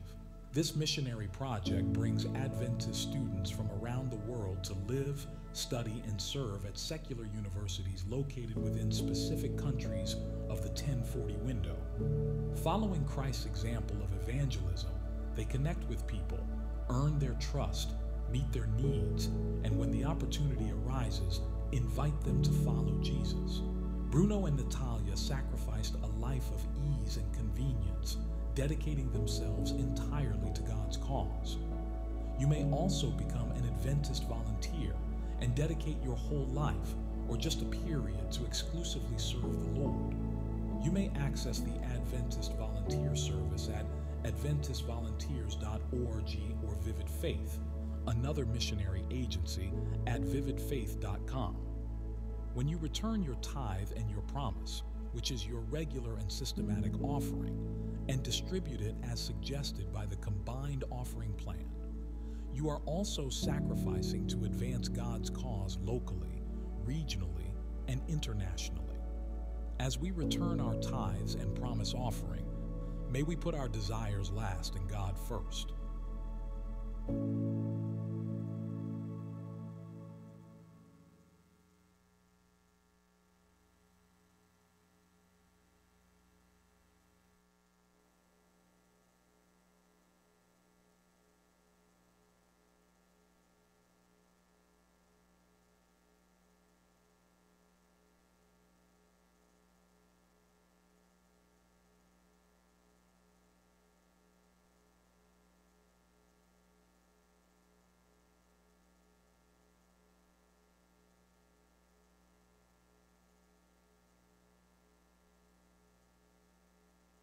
Hi, I'm Carol Stevens, and I want to, for the first time, give you the intercessory prayer.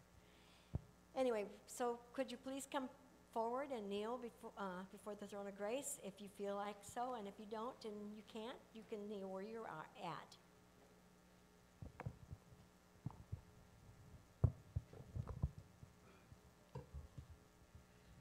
Okay.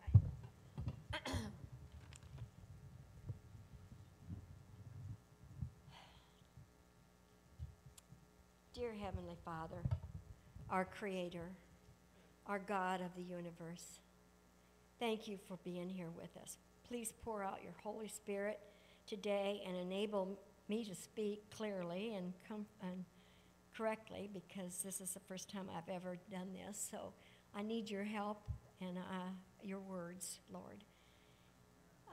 Father, I pray today for our salvation, and I pray for our peace. And I pray today to feel your presence and your mercy and your grace to be upon all of us here. And I humbly come before you today and seeking spiritual revival and renewal for this church and across the whole universe and the globe. God, lift up our intercessory prayers to you for the needs of our loved ones and our friends. Look into our hearts and answer them, if you will. May our worship be filled with authentic, reflecting your power and your presence that's here today. Father, there is so much to praise you for. Our families, our loved ones, our homes, our peace, our health. Thank you so much, God. We praise you, Lord, for this congregation because of its friendly love in it and the care that we share for each other. We praise you for the many young people who are our future. Bless the teachers and the leadership that have been given to them. We ask you to watch over us and lead us in each of our paths closer to you each day. Forgive us our sins and fill us with your Holy Spirit and wash them away and make us white, our sins white as snow, so that we are prepared for the day when you return for us, so we can be cleansed, Lord, and be your children. Father, please bless our pastor and fill his words with blessings of the Holy Spirit, and open our hearts and open our minds to understand them. Thank you, Jesus. And we thank you in your name, Jesus. Amen.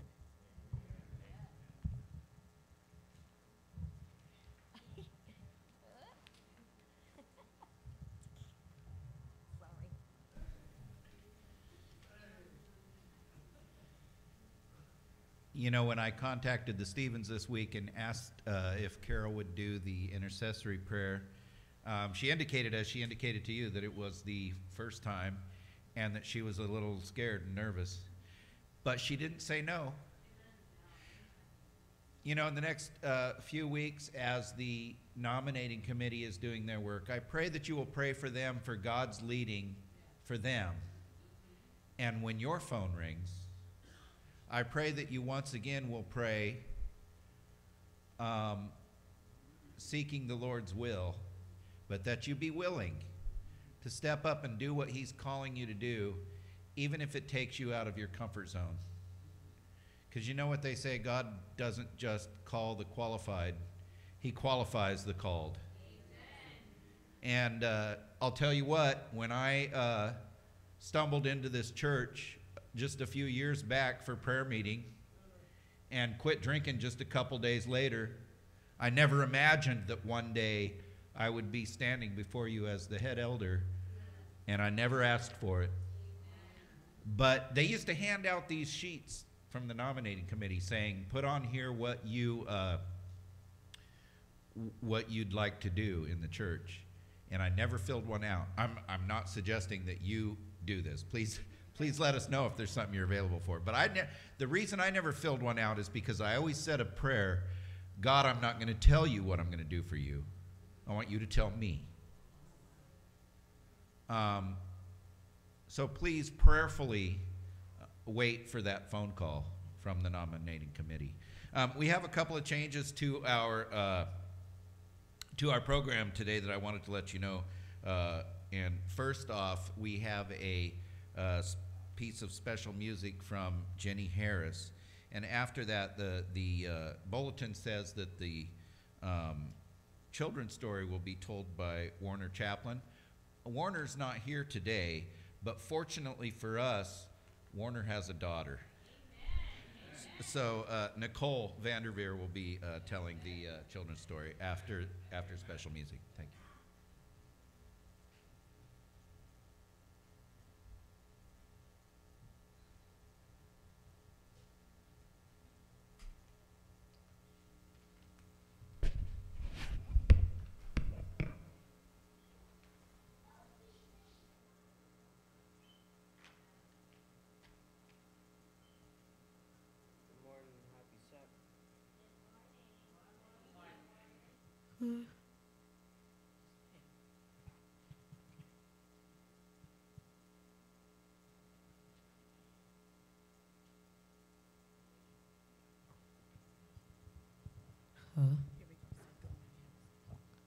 Good morning, happy Sabbath.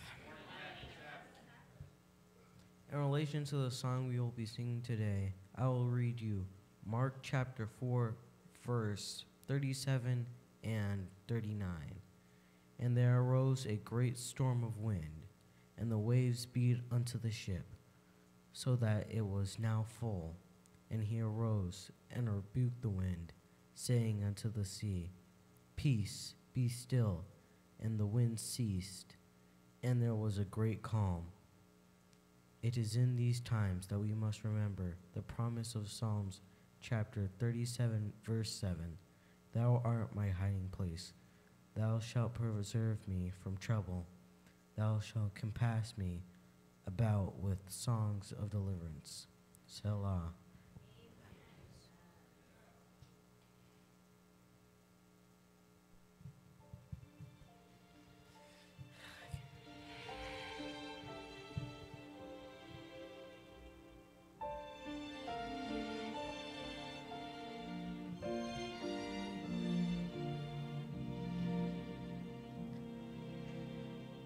When your waters are so troubled, you don't think you count at all. Waves may seem like mountains when your boat is oh so small. But somewhere past the clouds waits a new day to begin. Sometimes it takes a storm to calm your storm within. Sometimes it takes a storm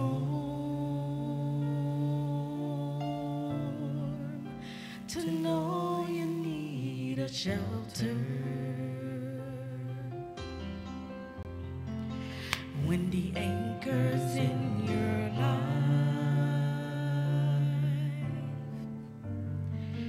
disappear without a trace. Sometimes the wind rage before your sail come waters. Sometimes it takes a storm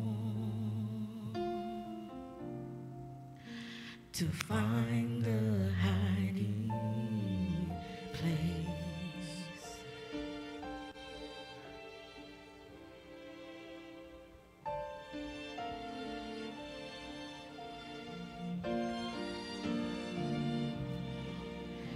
They were drifting in the darkness. The sea was all around. They cried out to the master, Please save us or we'll drown.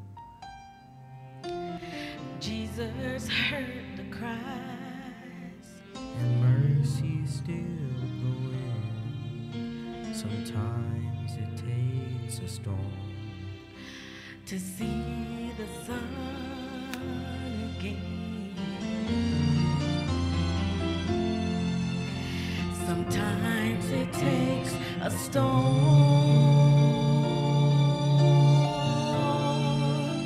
to know you need a shelter. When the anchor's in your life disappear without a trace. Sometimes the wind will rage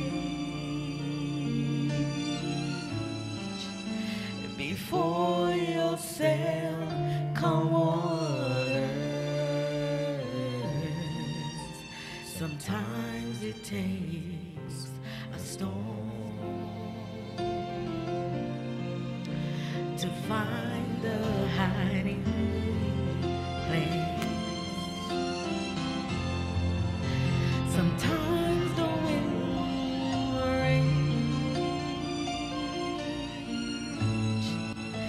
before your sail come waters. Lord, thank you for the storm. for I found my hiding place. Oh, thank you for the storms. Lord, you are my hiding place.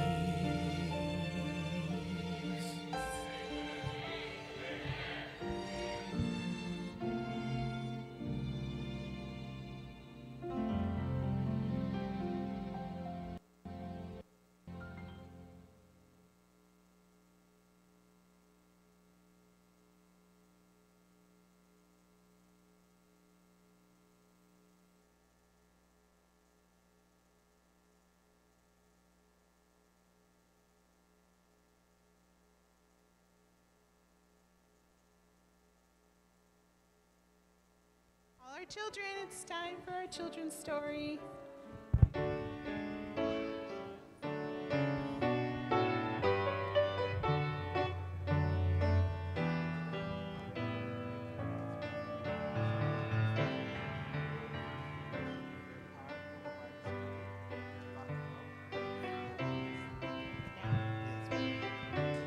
Okay, guys, I don't know if any of our church members drives a gray Infiniti and is parked over by the school. But if you do, they're getting ready to lock up that parking space, so you might want to move your car. A gray Infiniti.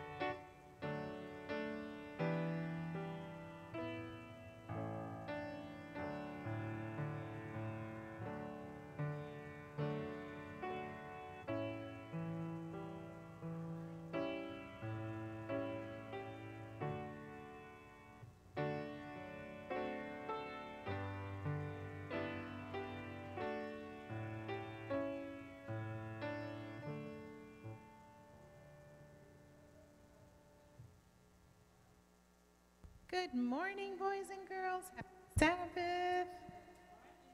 Oh, no, I only heard one little girl and one little boy back there. Can I have all the little girls and boys? Good morning, happy Sabbath. Good morning. It's so nice to see your faces. This morning I have a story about a little boy. Does anybody know who this little boy is? He's sitting with us today. Who's that? That's Asa. That's right, Tasinga. That's Asa. Right behind you. Asa, raise your hand. There's Asa. That's my son. And I'm going to tell you a little story about Asa when he was about 2 or 3. Is there anybody here that's that young? Yes, okay. Anybody who's about 2 or 3? Well, 2 or 3 is very young. They're just starting to walk and move around a lot. And I told this story in Sabbath school this morning. So Asa, the whole family, we went to the zoo. Has anybody been to the Houston Zoo? Oh, it's such a busy place, right? Well, we all went to the zoo. It was packed that day. It was hot. It was summertime. It was so busy. And George and I, we were running around trying to keep track of all the kids, and I went to the bathroom, and we were heading to the restrooms. And while we were heading to the restrooms, there were some drums off to the side, some little drums. And Asa kept pulling us and wanting to go to the drums. And I said, no, we got to go to the bathroom. We have to go to the restroom first. So we went to the restroom. I thought, I don't know, there was a communication problem between Mr. George and myself. He thought I had Asa. I thought he had Asa. So we went to the restrooms, came out, and I looked at George, Mr. George, and I said, where's Asa? And he said, I thought you had Asa. And can you imagine losing a little 2 or 3-year-old at the Houston Zoo? Ooh, it was scary. So I said, oh no. And it felt like everything started spinning because I got so scared. And it was loud, it was very noisy, there were a lot of people. And I said, I remember I thought, oh Lord, help me, because I didn't know what to do. I didn't know where to start looking or what to do. And I heard off in the distance, dun, dun, dun, dun, dun, dun, dun, dun. I heard these drums, and I thought, ugh. And I said to Mr. George, I said, oh, those drums. And then I thought, the drums. And I ran over to the drums, and there was Asa playing with the drums. And I thought, you know what? I know that the Lord spoke to me in that moment and helped me find Asa in that very chaotic zoo. So there was somebody in the Bible who God kind of whispered to and spoke to. Do you guys know who that is? It was actually the prophet Elijah. I'm going to tell you the memory verse that goes with his story. So 1 Kings 19:12 says, after the earthquake came a fire, but the Lord was not in the fire, and after the fire came a gentle whisper. So the prophet Elijah, I'm just going to give you a real short explanation about who he is, but he's a prophet. And he was facing a lot of challenges, a lot of problems, and people were threatening his life. So do you think he was scared? Yeah, if somebody was threatening my life and people didn't like me and were angry at me. So Prophet Elijah felt very discouraged and afraid, so he ran to Mount Sinai, or Horeb. And while he was on that mountain, he experienced a lot of really powerful things. Fire, powerful winds, earthquakes. And I think sometimes people think when God speaks to them, it's through really big events. But God did not speak to the prophet Elijah through these events. He actually spoke to Elijah. Shh, let's listen. He spoke to the prophet Elijah with a small whisper, a small voice.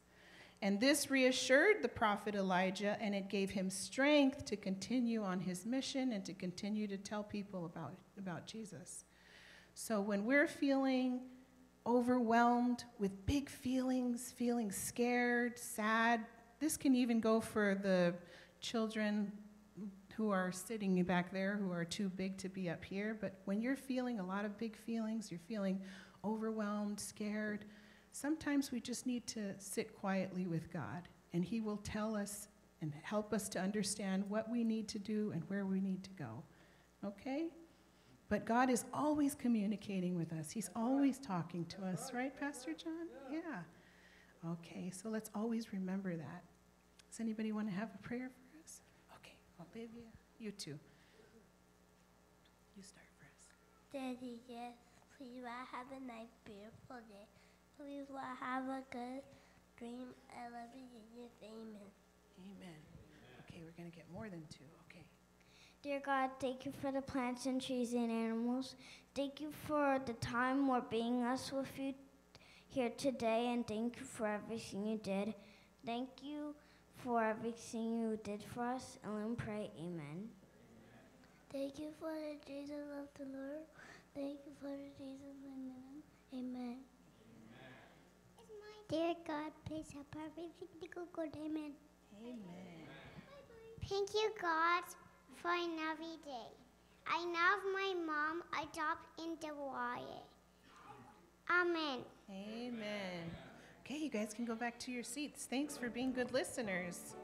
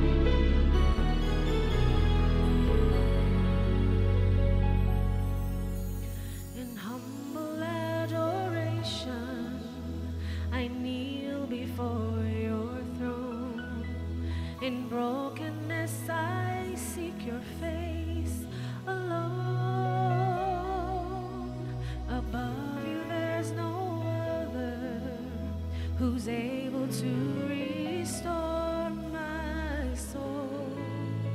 Come and make me whole. Breathe on me, power of God, come in and change me. You are all I need, Holy Spirit, breathe on me.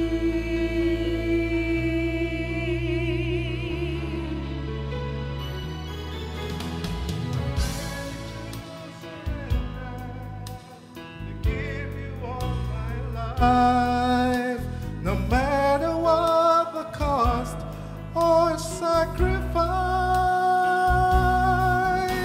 Reveal to me your calling, cleanse me from my prideful ways.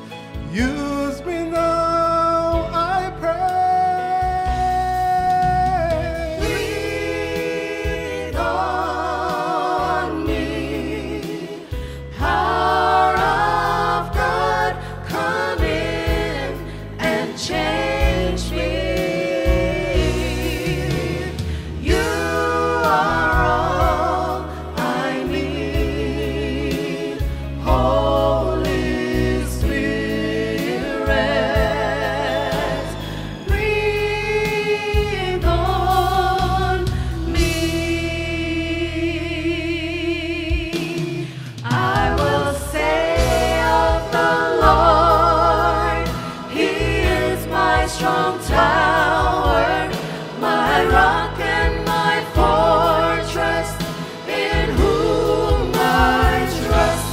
In times of the storm and in tribulation, He is my help and my salvation. Breath of God,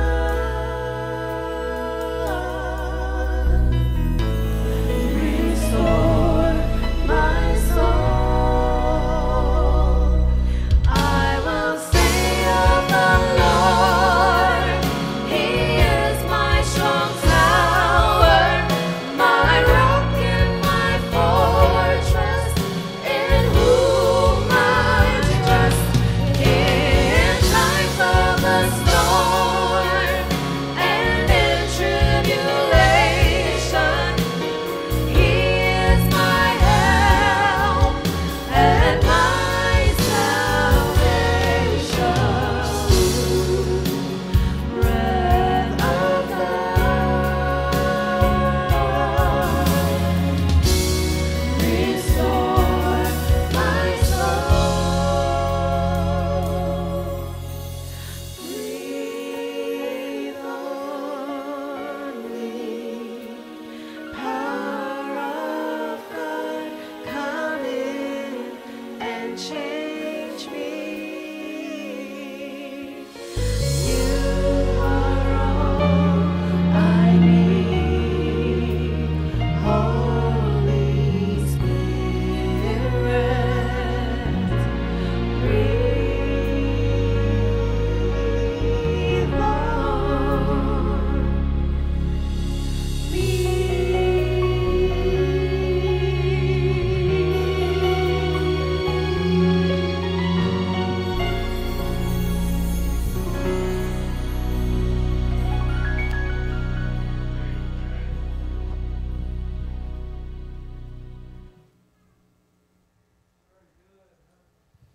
Amen. Amen. Thank you so much. Thank you so much. Let me once again welcome everyone to church. We're very happy that you're here, and if you do have a time after the message today to join those in the fellowship hall for potluck, that would be lovely. And also, if you do have the time to be with the personal ministry team, Brother and Sister Thompson, and some others will be distributing the Great Controversy out there at Aldine West, and so if you have the time to join them, that would be nice. And there'll be another opportunity soon that they will inform you of if you can't make it today to be a part of that. I believe we're all happy to have Diane back. To have her back at the keyboard also. She's a little bit jaded, I believe. They traveled from California. I wasn't expecting her to be here today, knowing how many days they have to travel far to be here, but was so happy that you are here with us, Sister Diane. And she loved the Pathfinder program so much, and they are meeting after potluck today, and she wants to ensure that things go very well with them. And Matt has been doing a very good job with his team over since he has taken this role. Once again, so glad for all our visitors that you have decided to worship here with us today. Pray that all of us will experience God's blessing. This is the last in the last presentation on our series for this quarter, focusing on the 10 Commandments.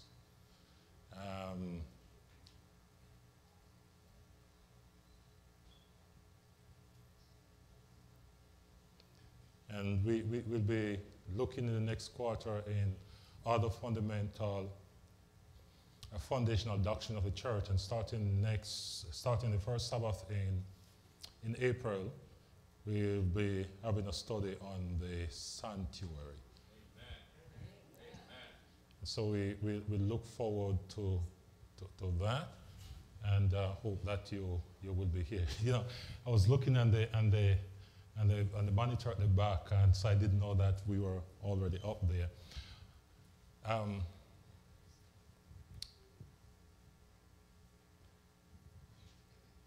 I must confess, before going further, I'm so happy to have Sister Doris back. Sister Fraser is back with us.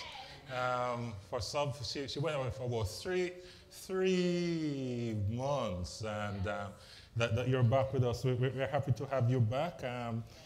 Please don't plan to travel anytime soon. We might have to post somebody out at the airport to ensure that you stay with us. But it's good to see you back in good health. Brothers and sisters, the messages that have been preached for the last 3 months or so, they are from the Bible, and we have to preach them because it's God's word. Right. I crave your prayers. I am just a messenger. I am not the message. All right? Today's subject is entitled The Truth Matters. And somebody might be wondering, that's the 9th commandment. Elder Freeman last week preached on the 10th commandment, and he did a very good job. Yes. Very good job. If you listen to his content, I guarantee you that you would learn a lot of stuff and can apply a lot of stuff in your life. All right? And so, Elder Freeman, I want to thank you so much for standing in the gap for me while I was with the brethren in Zion. The truth matters. Can I tell you about Jane, Jess, and Mary as I get into the message for today? So Jane was in her house, and she heard her gate open. When she peeped through the window, she realized that it was Jess coming through the gate. And Jess is a long-metered woman. He's her good friend and her neighbor. But when Jess comes over, she will talk for the entire day. So Jane didn't have that time, so Jane quickly devised a plan. She called her daughter Mary and said, I am going to the back room to hide. when Jess knock on the door, open and tell her that I am not here. True to form, Jess knock on the door, Mary opened, and Mary, the little daughter, looked at Jess and said, Mommy gone to the back room and she told me to tell you that she's not here.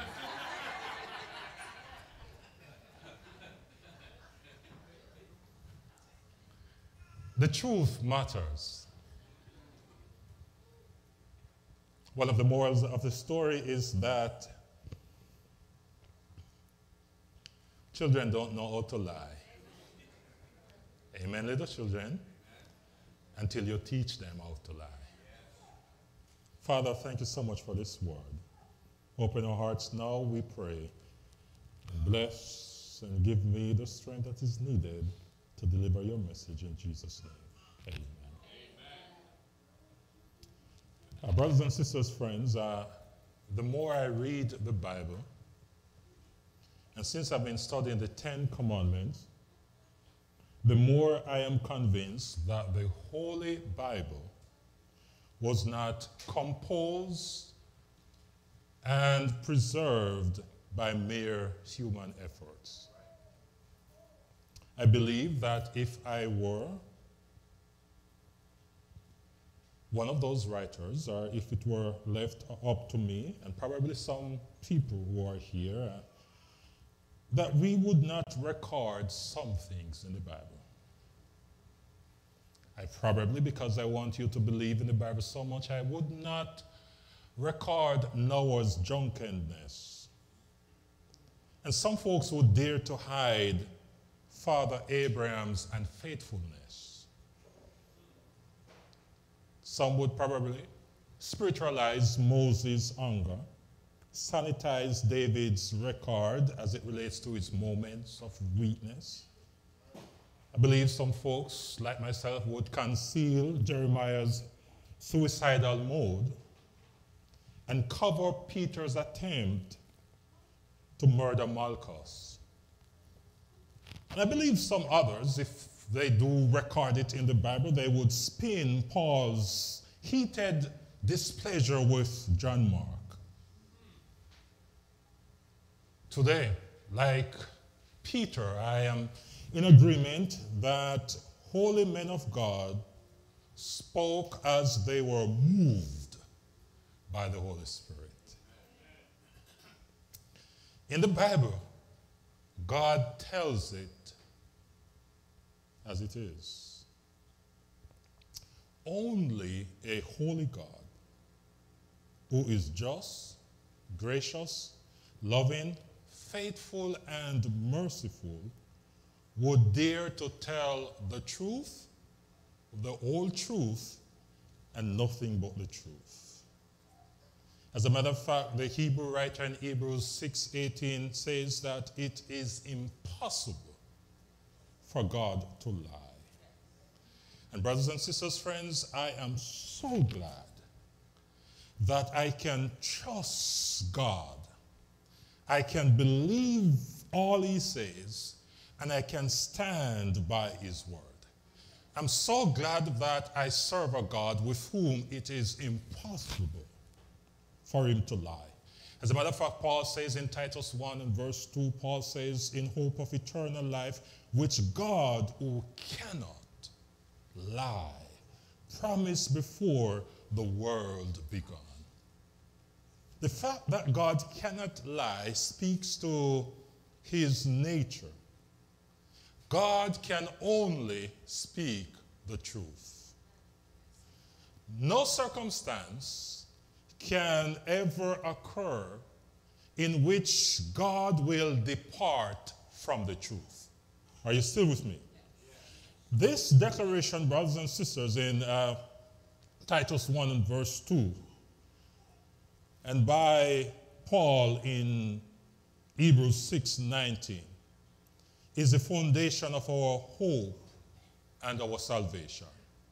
God cannot lie. And if he promised eternal life to us, we can rest assured that we will receive it. As a matter of fact, James says that there is no variableness in him, no shadow of turning. Malachi say he is unchangeable. And Hebrews say that he is the same today, yesterday, today, and forever. He says what he means, and he means what he says. No wonder why the psalmist in Psalm 119, verse 151 declares, "You are near, O Lord, and all your commandments are truth."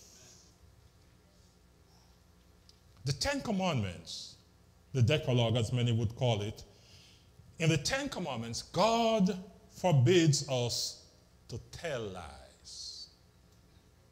Commandment number 9, Exodus 20:16 says, "You shall not bear false witness against your neighbor." This commandment, brothers and sisters, is divinely designed to protect our own and our neighbor's good name and character. Violation of the 9th commandment can destroy the witness' moral standing. It can do injustice to our neighbor. It can prevent the course of justice and rob the slanderer of his or her capital. Christian B. Miller, writing in Scientific America, refers to the 9th commandment as the neglected virtue. The positive reading of the 9th commandment is, "You shall always tell the truth." Amen. According to Miller, human codes easily recognize theft and murder and seek to repress them by severe punishment. However, they are not quick rather to punish infractions committed by the tongue. In fact, many of the participants in a case study on lying hardly see anything wrong with telling lies. But I want to declare today that God does. God sees lying as it is. He sees it as sin, and he sees it as wrong. Of the 7 deadly sins God hates, lying is mentioned twice in the list, albeit from a different concept. Proverbs 6, verses 16 through 17 and through 19, it says, "There are 6 things that the Lord hates, 7 that are an abomination to him. A heart that devises," let me do verse 17. "Haughty eyes," what's the next one? "A lying tongue, and hands that shed innocent blood. A heart that devises wicked plans, feet that make haste to run to evil." Verse 19 says, "A false witness who what? Breathes out lies." Twice it is mentioned in the list, lying. "And one who sows discord among brothers." God hates a lying tongue. A false witness who breathes out lies. Stephen Zador, in an article published in Cross River Therapy on August 24, 2023, entitled "Lying Statistic and Facts. How often do people lie?" Now, I'm going to get myself in some trouble now. But this is not my study. If I know where Stephen is, I would tell you so that you can stone him and beat him up for telling this. But he states that the average person lies 2 to 3 times a day, which amounts to at least 730 times for the year. So here are some key statistics that will appear up there. On an average, person lies 2 to 3 times a day. I hear Q member said, no, Pastor, not me. That was just a lie, Q member. 60% of people lie at least once in a 10-minute conversation. Now, number 3. Brothers, I'm on your side. Please don't hold it against me. This is not my study. Men lie 6 times a day on average, while women lie 3 times a day on average. Brothers. Number 4 says 40% of people lie on their resume. 90% of people lie on their online dating profiles. 80% of women admit to lying to their partners about their spending habits. Come on, brothers. 50% of teenagers admit to lying to their parents about their whereabouts.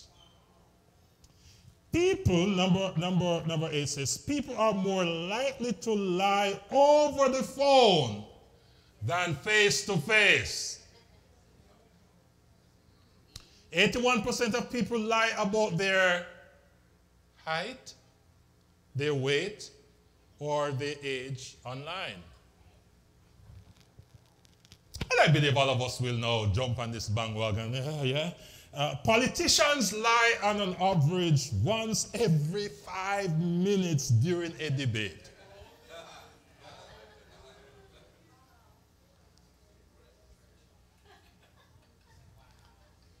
Time magazine once identified lying as an epidemic plague in the United States national character. The writer claimed everyone does, and viewing lie as the norm rather than the exception. However, brothers and sisters, lying is not just an American phenomenon. It is a worldwide plague. So here are some reasons why persons lie. Fear of punishment, 27% persons who lie. Fear of punishment, 23% to protect themselves or others from harm, to avoid embarrassment or shame, to gain power or advantage over others. And the 9% of persons who lie, they lie out of habit or compulsion. Now, you know you have some habitual liars around. You know, they can't, I'm trying not to. They still lie. I don't know if you've ever seen that movie, but I think it was Liar, Liar. God despised, brothers and sisters, all sin. All sin. But the constant practice of lying among his people can be viewed as an attempt to deceive and to defraud God. Here's an example in Acts chapter 5, verses 1 through 11. I just read a few verses. You'll find this story very interesting. It says in Acts chapter 1, Acts chapter 5, or the verse, starting at verse 1, it says, a man named Ananias with his wife Sapphira sold a piece of property. And with his wife's knowledge, he kept back for himself some of the proceeds and brought only a part of it and laid it at the apostles' feet. But Peter said, Ananias, why has Satan filled your heart to lie today? I want you to see that. To the Holy Spirit. This is telling us that the Holy Spirit is not an influence, it's not an abstract thing, that is a person, because it says you lie to the Holy Spirit. And to keep back for yourself a part of the proceeds of the land. While it remained unsold, Peter questioning him, while it remained unsold, did it not remain your own? And after it was sold, was it not at your disposal? Why is it that you have contrived this deed in your heart? You have lied not to man, but to God. And the next verse says, when Ananias heard these words, he fell down and breathed his last. And great fear came upon all who heard of it. The young men rose and wrapped him up and carried him out and buried him. Why did he die suddenly? Because he lied. And the rest of the story tells us that his wife came in afterwards, didn't know what happened, and when she was asked the question, she said, yes, that's what we got for selling the land. All that we got, we gave it to you. And Peter says, behold the feet of those who carry out your husband's body. And she fell, dropped dead, fell and died. The Bible tells us, brothers and sisters, that we all have an inborn tendency to lie. Jesus says in John chapter 8, verse 44, he described the evil one as a liar, the devil, and the father of lies. This crafty liar was at work in the Garden of Eden. Genesis 3, verses 1 through 5 capture much of this. It says, now the serpent was more crafty than any other beast of the field that the Lord God had made. He said to the woman, did God actually say, you shall not eat of any tree in the garden? And the woman said to the serpent, we may eat of the fruit of the trees in the garden, but God says, you shall not eat of the fruit of the tree of life that is in the midst of the garden, neither shall you touch it lest you die. This is in chapter 2, verse 17. Now watch verse 4. In verse 4, the serpent said to the woman, you shall not surely die. And just to believe that lie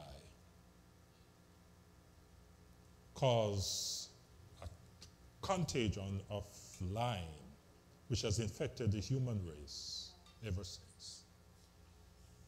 Adam and Eve's immediate response was to hide from God and to deceive God, pretending that they are not around.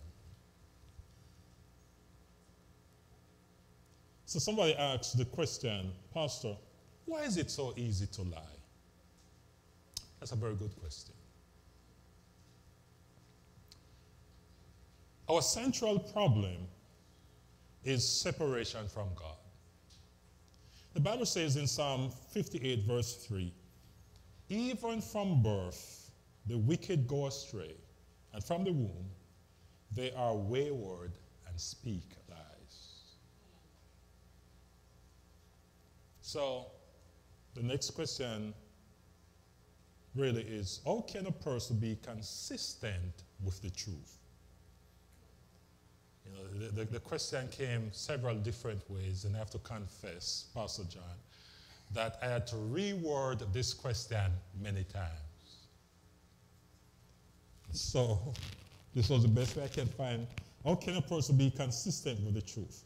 The 9th commandment, brothers and sisters, insists that truthfulness should be sacred in every area of life. Jesus said that our talk should be honest, straightforward, and simple. Matthew 5:37, listen to what Jesus says. Simply let your yes be yes, and your no. Anything beyond that, or anything beyond this, comes from the what? Evil one. The Apostle Peter, he writes in 1 Peter 3:10, he says, whoever would love life and see good days must keep his tongue from and his lips from deceitful speech. Now watch what Jesus says as I bring this message to a close. Jesus says in John 14, verse 21, whoever has my commandments and keeps them, he is the one who loves me. And he who loves me will be loved by my Father, and I will love him and manifest myself in him. Brothers and sisters, God's 10 commandments are good for us. Very good for us. They protect us from ourselves and also from others and also from hurting others. Thou shalt not bear false witness against thy neighbor. It's for our own benefit and for our neighbor's benefit. It is very easy, like many of the other commandments, to lie. But God can give us the strength to overcome. He says in Isaiah 59, verse 1 and verse 2, it's not that I can't hear when you pray. It's not that I can't help you. The challenge is that there's a separation between you and I because of your sins. He says, come. I want to remove that separation. And I want to allow there to be a connection. Because we can only stop lying by constantly living in God's presence. The psalmist says, in his presence, there is what? Fullness of joy. And today, God is inviting us into his presence so that we can live victoriously, so that we can live meaningful and truthful life. If we despise the truth, we despise God. Today, God wants us to love the truth. Jesus said, I am the way, the truth, and the life. He says, no one come unto the Father will I in any wise cast away. And so the invitation is to all of us today, not just for the 9th commandment, but all of God's commandments. Because James says that if we keep the whole law and yet offend in one, we are guilty of all. I want to, by God's grace and his power and his spirit living inside of me, to keep God's commandment. And I want you all to be on board. Are you on board today? Yes. Do you want to stay with, do you want Jesus to help us to keep his commandments? Well, if that is your desire, won't you join me in a word of prayer at this moment? Father, thank you so much for your word and for your people. We want to obey you. On our own, we can't do it, Lord, because of the sinful nature we were birthed with. But today, the born-again experience is ours to experience. It's ours to have. Father, we want to have you as our God and no one else or nothing else. We want to worship you and not things, not our position nor our possession. You we want to worship. We want to live a life that reflects our calling and our surrender to Jesus. So we don't want to bear your name in vain, Father. Please help us. God, you have set aside the Sabbath from creation as your day of rest.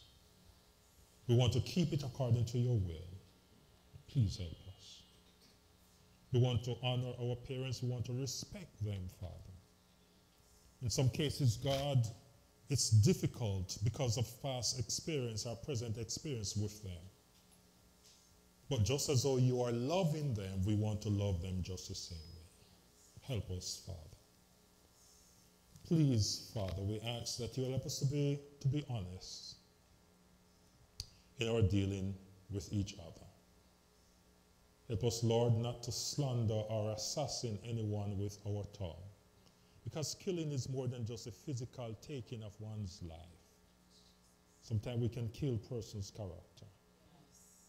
Please, Father, help us not to do those things. And Father, help us, Father, not to steal from each other, neither should we steal from you. Help us, Holy Father, to have good relationship, that those of us who are married, that we are faithful to our spouse. And where there are challenges, God, give us the strength, the knowledge, the vision, the help to work things through. And Holy Father, help us, Lord, not to lie, not to bear false witness, and not to covet others for what they have. Neither should we covet you, God. We bear your word that says, no good thing will you withhold from them that walk uprightly. And so, Lord, we know that all good gifts come from you, and you desire your children to be the head and not the tail. May we strive, Lord, for excellence and even for the best out of life and in life, but we strive, God, through your will and by your Spirit's guidance. And finally, Lord, when time shall be no more on this earth, and the roll is called up yonder, may by our full surrender to you, we be in that number, and live with you throughout the countless ages of eternity, is our prayer in Jesus' name. Amen. Thank you so much. We extend our prayer with the singing of a hymn, and since our pianist is here, we can do this. We're going to do the first and last stanza of this song, Whiter Than Snow. That's the first and last stanza to bring this message to a close.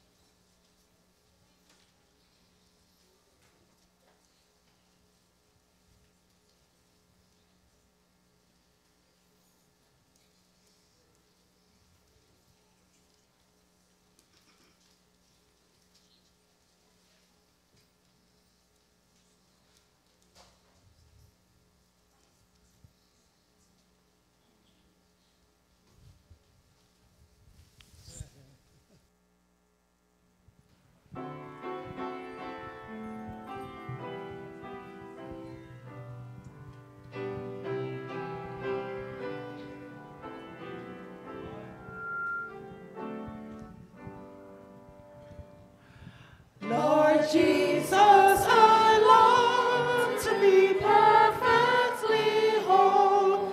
I want thee forever to live in my soul. Break down every idol, cast out every foe. Now wash me and I shall be whiter than snow.